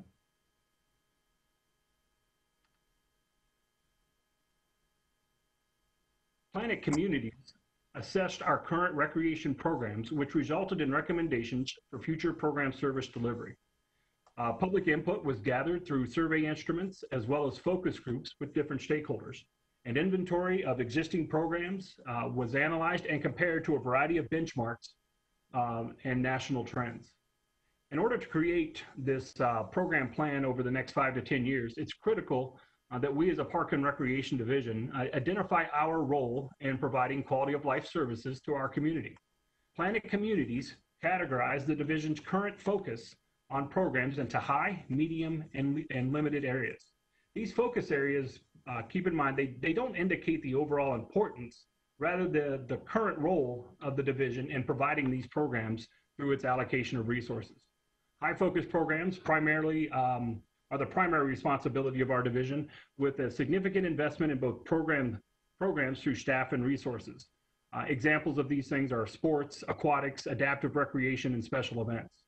Medium focused programs we share responsibility in providing these programs to the community with other organizations. These programs typically share cost in this case. So examples in this area would be our fitness and wellness classes, as well as our general hobbies and interest, our community interest type classes, where we have a host of different internal as well as external service providers. And then lastly, we have our limited focus. And in this case, the division will provide some support through facilities and promotion, but we don't have that significant financial or logistical requirements with these particular programs. Moving forward, staff are going to continue to work with the community through additional planning and assessment to reallocate resources to those areas that align with our city's values. In some cases, these programs will require an enhancement of resources, while in others, we'll look to either maintain or support our involvement through collaboration. Next slide.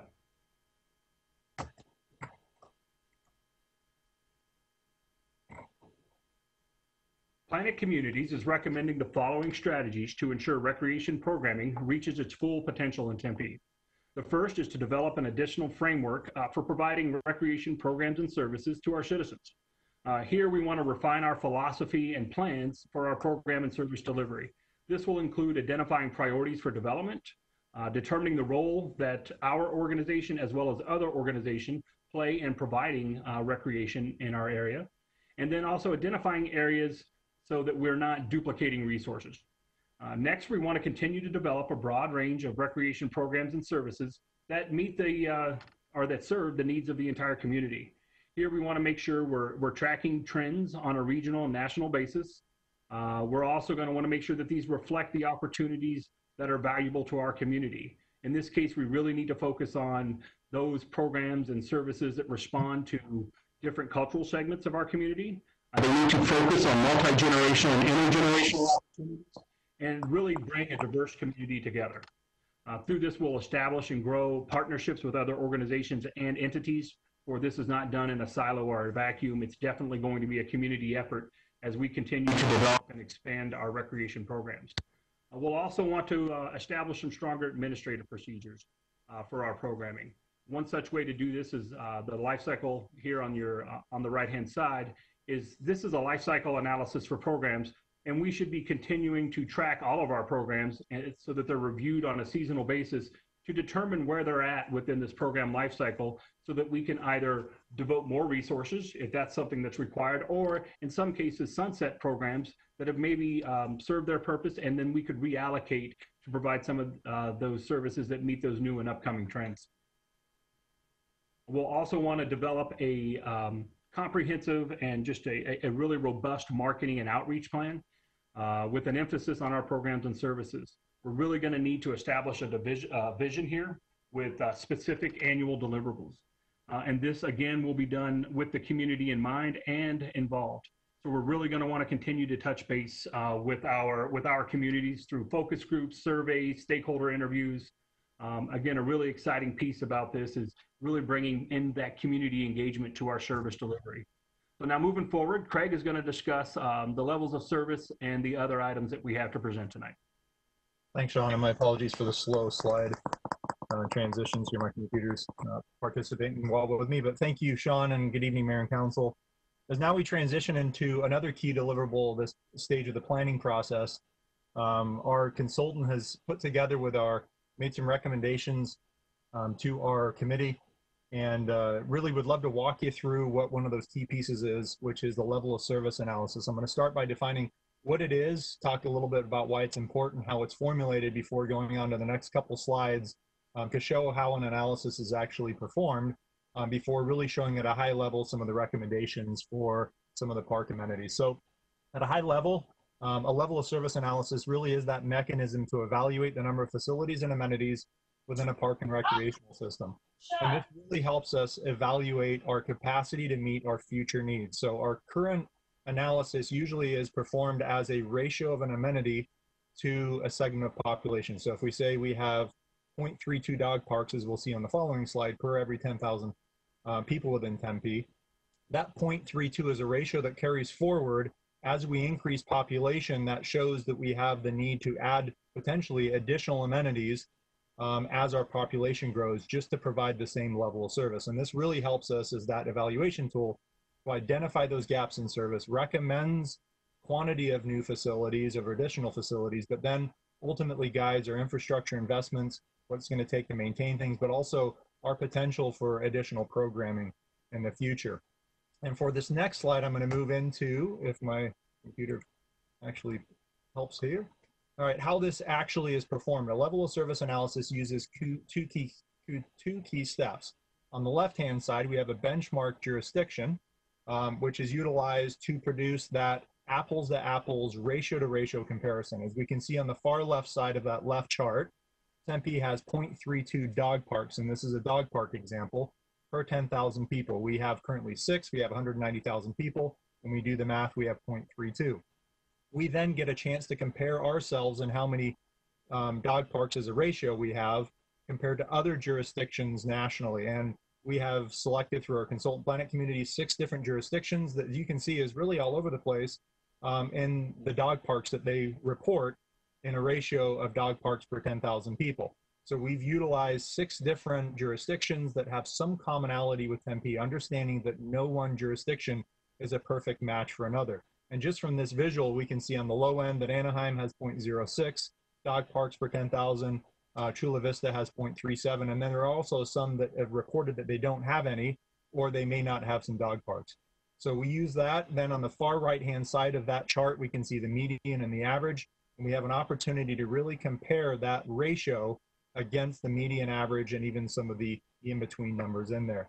But that is not all we use and our consultant has used to make recommendations. We also use that public survey input that we received last year. As Sean mentioned, we had over 1,800 public survey responses. So for dog parks, looking at the data, we know that 35% of folks who answered the questions or who took the survey said that they utilized dog parks. 32% of survey respondents overall so that we could do with more dog parks within Tempe. So a relatively high response for both of those. That, coupled with the benchmark jurisdiction analysis, really helps us gauge a recommendation. I'm pulling forward from the previous slide, the right-hand side of this slide, which is that analysis of a ratio of dog parks per 10,000. But the chart on the left-hand side is really the nuts and bolts of what our options are. The very far left-hand side on that column, level of service, identifies that we really have 3 options. We can go with our current level of service, which is 0.32. We can use the median, which is the dark gray, as shown on the right-hand side of the chart on the right, which is 0.10. And then the average we could go with as well, which is 0.10. For both of those, we would actually be dropping our level of service down, which then as our population increases doesn't really show a need for additional dog parks. Our consultant, backed by the support of our core team, has supported the current level of service for dog parks, which shows as our population increases over the next 3 decades, just to keep up with our current level of service, we will need to add additional dog parks. And that's how, utilizing the information from the jurisdictional input that we have and then the public survey information, we can actually make a call. We could actually lower it off of lower than our current level of service and not go with the median or average, or actually raise it up if we so choose. So we get to set our own course for our amenities moving forward. And then the next slide is just going to show an overall look at different amenities. This isn't a complete look at all of the amenities that we looked at for the level of service, but in order to have a visual slide that we could look at, we have put a dozen or so amenities on this slide here. So looking at the blue portion of the slide on the left, from left to right, we have the type of facility or amenity. I've highlighted dog parks because we've already talked about that one and it's familiar. We have 6, the second column, 6 currently within our inventory. The recommended level of service is to keep it the same at 0.32. So that is what we currently have. Therefore, when we use that level of service, the total needed, the adjusted amount in 2020 is 6 because we keep the same level of service. Currently, we don't have to add any more to keep our current level of service, but as population grows over the next 10 years and we go from potentially 190,000 to 217, we should add 1 more dog park over the next decade just to keep up with our current level of service. And as you can see on that far right-hand column moving down, there's the potential to add new amenities in various forms, the largest number being picnic ramadas. There's the potential to add 6 new playgrounds, additional volleyball courts, pickleball, skate parks, those amenities. And it's important to note, and we had a great conversation at the Neighborhood Advisory Commission last night on just because we've identified additional amenities, it doesn't mean that we have to build new, but we can look for potential partnerships with school districts. We already use school districts, some of their sites for tennis courts. So we already have some potential. We can use private development potentially to build some amenities that could be open to the public. So just by identifying a number doesn't mean that we have to build something, but it does provide an opportunity for us really to add a recreational amenity and an opportunity to our public. So I'd love to stop here. If there's any questions of what we presented so far with the level of service before we move on to park classifications, I'd be happy to take any questions. Thank you, Craig. I can only say, I mean, a lot has changed since the last time we did a master plan for our parks.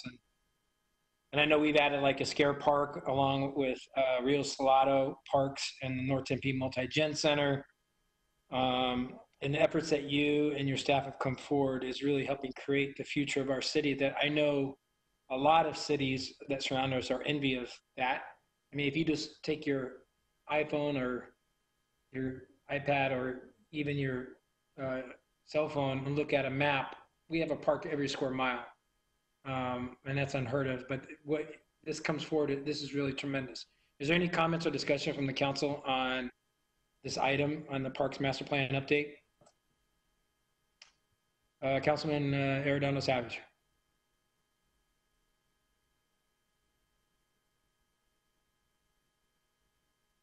Robin, you there? Are you trying to unmute? Yeah, I'm just talking to myself. Okay. Yes, I just want to say thanks to the team and all the work and things that you guys have been doing. Really do appreciate it. I think that we are experiencing some unprecedented times, and you guys have really risen to the level, and the professionals have been outstanding. I think this is going to be a really great tool for us moving forward.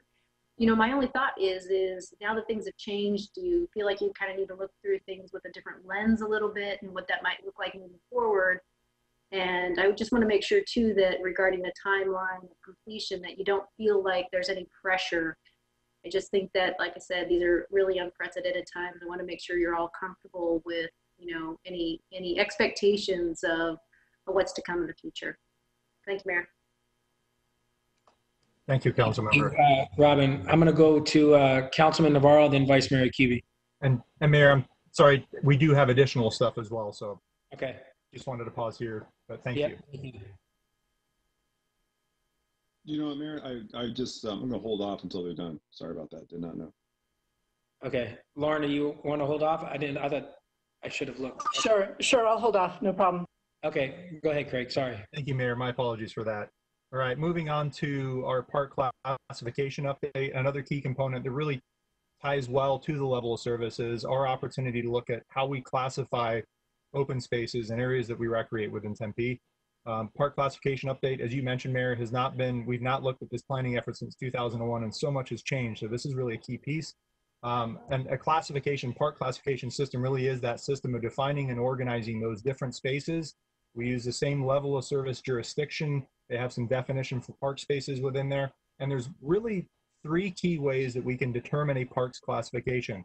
We can look at the number and amount or type of a facility or amenities to drive the park classification. We can look at the service area, the radius that we expect people to travel within to an area, or we can look at the overall size of a space as well to help drive that. We have, at the recommendation of our consultant, and we've agreed that we believe that facilities and amenities, the type and scale of them and number of them really should drive a park's classification. And ultimately, this ties back to the level of service, which would guide the potential for future amenities and facility types and scales. And then also has some secondary benefits that impacts maintenance standards, what we could potentially program. And again, really tying back to one of those ways that we can analyze how far would we expect somebody to travel to utilize an amenity. And that park classification, though it's something that most people don't tend to think of, really has that opportunity to inform within this, this park update. So I'm going to highlight on this next slide just what is similar and what we're recommending changing for the 2020 plan versus 2001. So above that horizontal white line on the left-hand side of the slide, we can see that regional parks, community parks, neighborhood parks, these are classifications that will carry forward a name. But as we can see on the bottom left, mini parks are a classification that we're no longer recommending. And the other, which was a very big catch-all, is something that we would love to address a name to. So we're looking at urban parks as a new park classification. That's something we're very excited about for areas that are high density, low space, don't have to be on city property, could potentially be on private development areas, mostly north of Broadway, especially in our urban core. We're looking at adding natural areas. We have 2 desert preserves in the Indian Bend Wash habitat that have come online since 2001, shared use recreation facilities. These are areas where we have agreements for recreational use, or we have some responsibility for an amenity like school districts with tennis courts and sports fields. And then finally, we have kind of still a general category in special use, the Double Butte Cemetery, Diablo Stadium, golf courses, sports complex, and those sorts of things. So those are some of the changes from 01 to 2020, but we also are looking at really making the community park classification a bit more robust.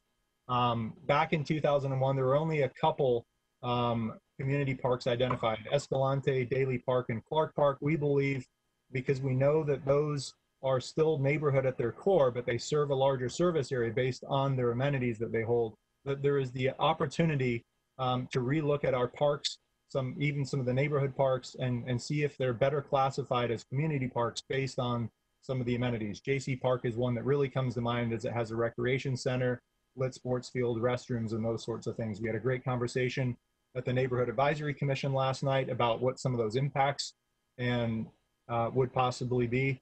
But we anticipate having a really good discussion, especially as we seek some public comment here this summer around this and the level of service. But we think there's an opportunity there, that there are amenities based on the type or the amount of them that do serve an area larger than that neighborhood alone. But we know that the neighborhood is so key to each and every park that is listed on here, even if they're community parks. So that's a key piece that we're recommending, that we're supporting so far for this planning effort as we move into drafting the plan from here. So I'll now move on to the last couple slides. Sean mentioned we're really excited that the plan format that Planet Communities at Leslie and Christiane are working so hard with Stephanie Dietrich and William Mancini from our GIS team. We're really excited with this final plan format to be a GIS story map. It's not going to just be something that will be 300 pages that'll sit on a shelf as a printed form, but something that is interactive, highly interactive, online, and explorable guide. If somebody wants to print it out, they certainly can. But we believe that there is an opportunity through GIS to tell our story through maps, text, media. We believe that this is not just going to be something that staff will utilize, but we believe that it's going to be something that the public will go to. The bottom right-hand side of the slide, I didn't want to try and pull in something that was a virtual kind of dry run of this draft plan from just a formatting perspective. But if somebody wants to scroll in on the bottom right of the slide, if they get to that page when they're looking at the plan, they can highlight a park and see where it is and see what amenities are in that park. And that's not something that we would have had previously available to us, but based on the partnership between Planet and our GIS team, we believe is going to be a reality moving forward. So we're really excited about this. It's going to be a lot less verbose and a lot more intuitive in how you can move through it. There's a table of contents still that'll take you to the right section, but we know it's something that we're extremely excited about moving forward as we draft the plan, really getting into the nuts and bolts of what it could potentially look like. Which then leads us to where we're at from a timeline perspective. Everything on the left-hand side of the slide is now something that we've completed, all of the green and the orange, and we're looking at sitting in summer 2020. We certainly don't want to rush through this planning effort, but we also are really excited to come together with a draft plan for mayor and council, for the public, for boards and commissions in the fall, understanding that there is so much that could potentially change even by then. But we're really excited about this final format.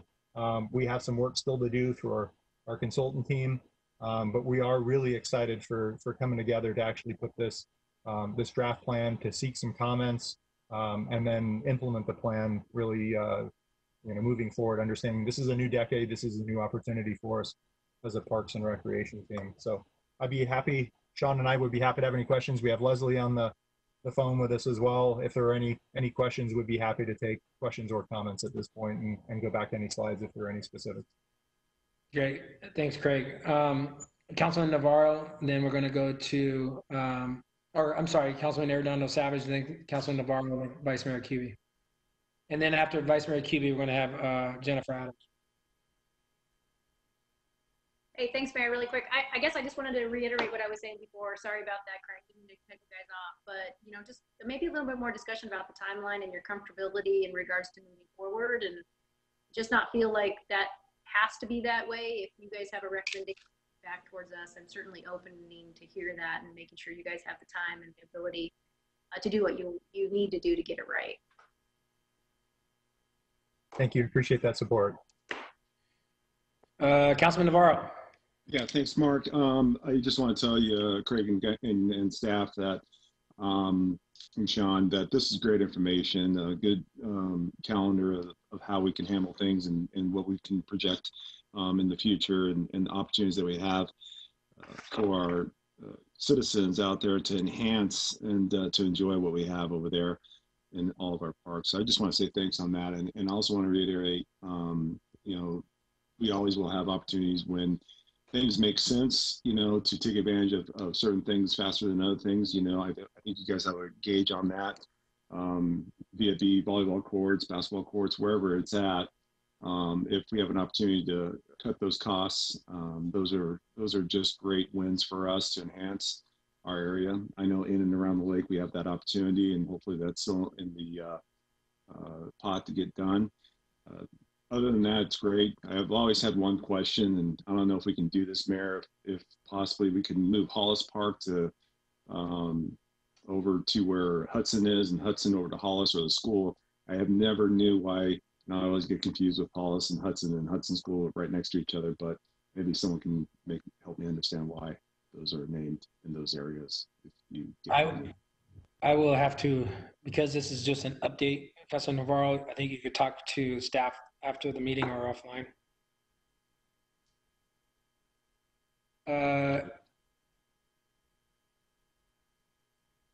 Vice Mayor Cubey, and then Councilmember Adams.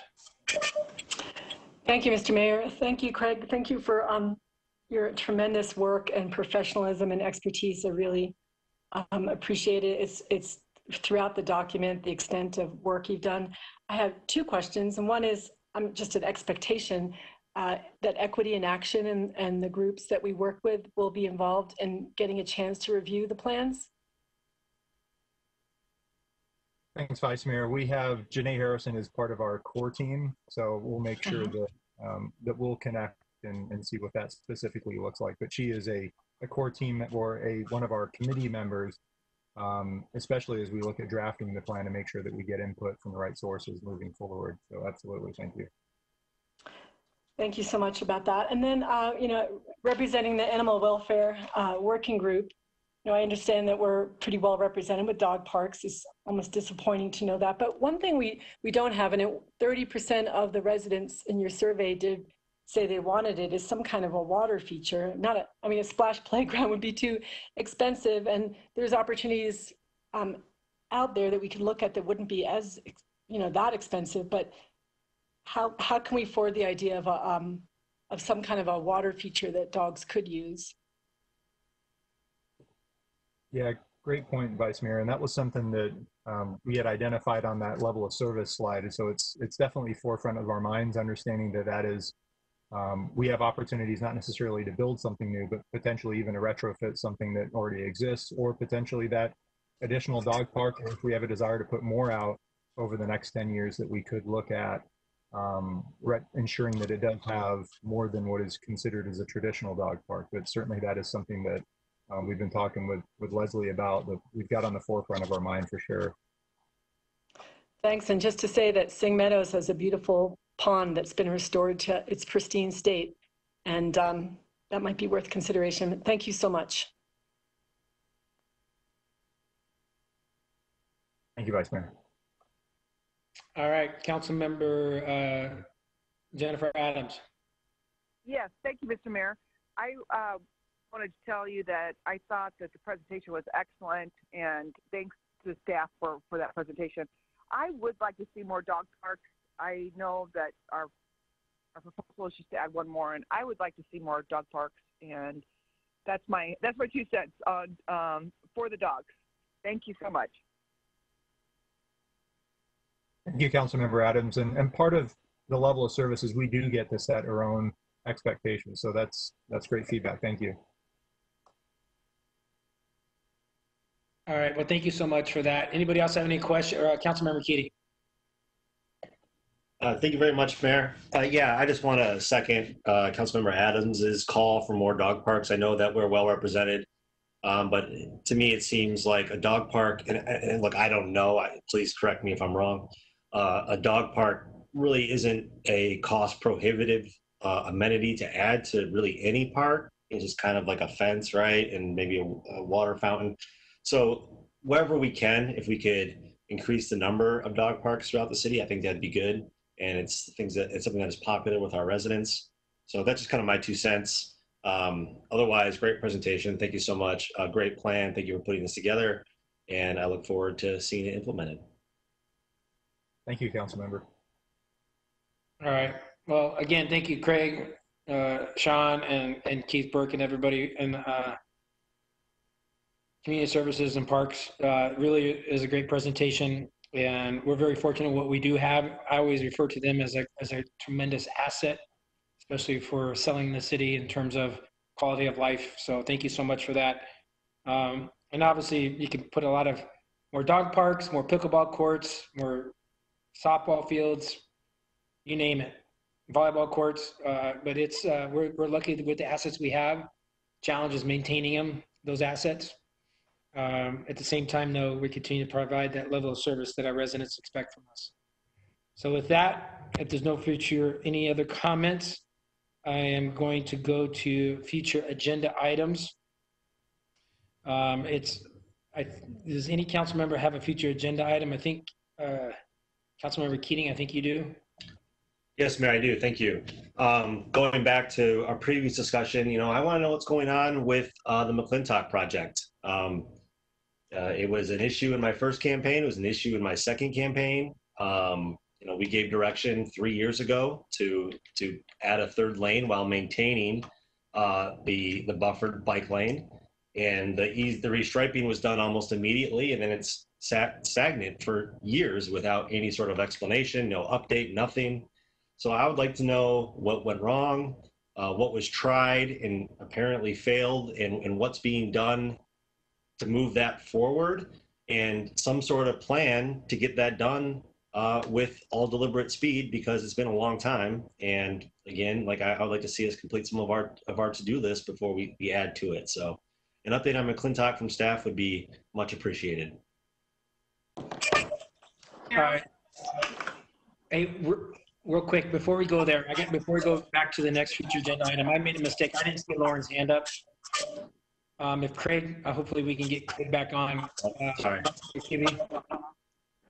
Oh, sorry. Thanks, Mr. Mayor. I just wanted to add that I didn't realize there'd be so much support for dog parks, and so I would like to add my voice to my fellow committee members on the animal welfare group, because we do hear a lot from residents on this issue.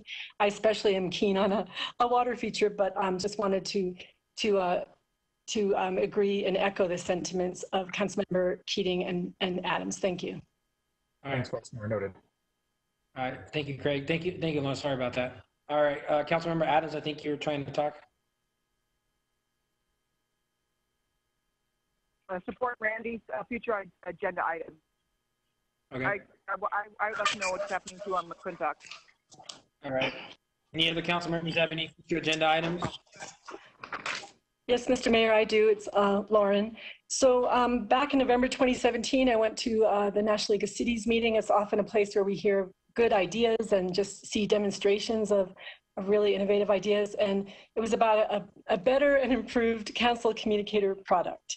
So I know there's been some research done, but we've kind of lost our way a little bit. And Lord knows we have a lot of really important issues we're dealing with, but we've seen squarely how we need that issue. Like, we have people who write in about a specific issue, and let's even say it's McClintock bike lanes. Then with a more refined, more updated, better software, it would be able to search the database and be able to email people updates for people that wrote 2 or 3 years ago about it. And I see it now with COVID, with people writing specifically about one issue. Let's say it's pickleball courts. When are they going to be open? We'll open the pickleball courts and we'll tell people from then on in, but we've kind of lost the people that wrote to us a month ago saying, I think it's ridiculous that you close. I mean, it allows for a dynamic process where we can engage more with our residents. And we know in the next, who knows how long, it might be a little bit more difficult engaging with our residents. And this provides a better way. I mean, I know I don't have to give a reasoning for it because we already had the council approval to go forward. But I would like to get an update on where we are with that project. It doesn't have to be immediate, but I would like to see an update on an expanded and enhanced and better council communicator product. Okay, thank you. With that, we're going to go to the next item on our agenda. It's going to be a call to the audience for the committee of the whole. I've looked to our city clerk if we have any members of the public wishing to address us under items under committee of the whole. Mayor, we have no submissions for committee of the whole. All right, thank you, Madam Clerk. On items for new direction, we don't have any, or for council direction, we don't have any, and new items, we don't have any. Any updates on items in progress from any of the council members? Seeing none. Our next meeting, well, first announcements, I just want to thank again our staff for all the work you're doing through the COVID crisis that we've had. And thoughts and prayers also go out to George Floyd and his family and the community. And Mr. Manager, do you have any announcements? Nothing further. Thank you, Mayor. All right, with that, our next meeting is June 18th, 2020. With that, we're adjourned. Thank you all very much.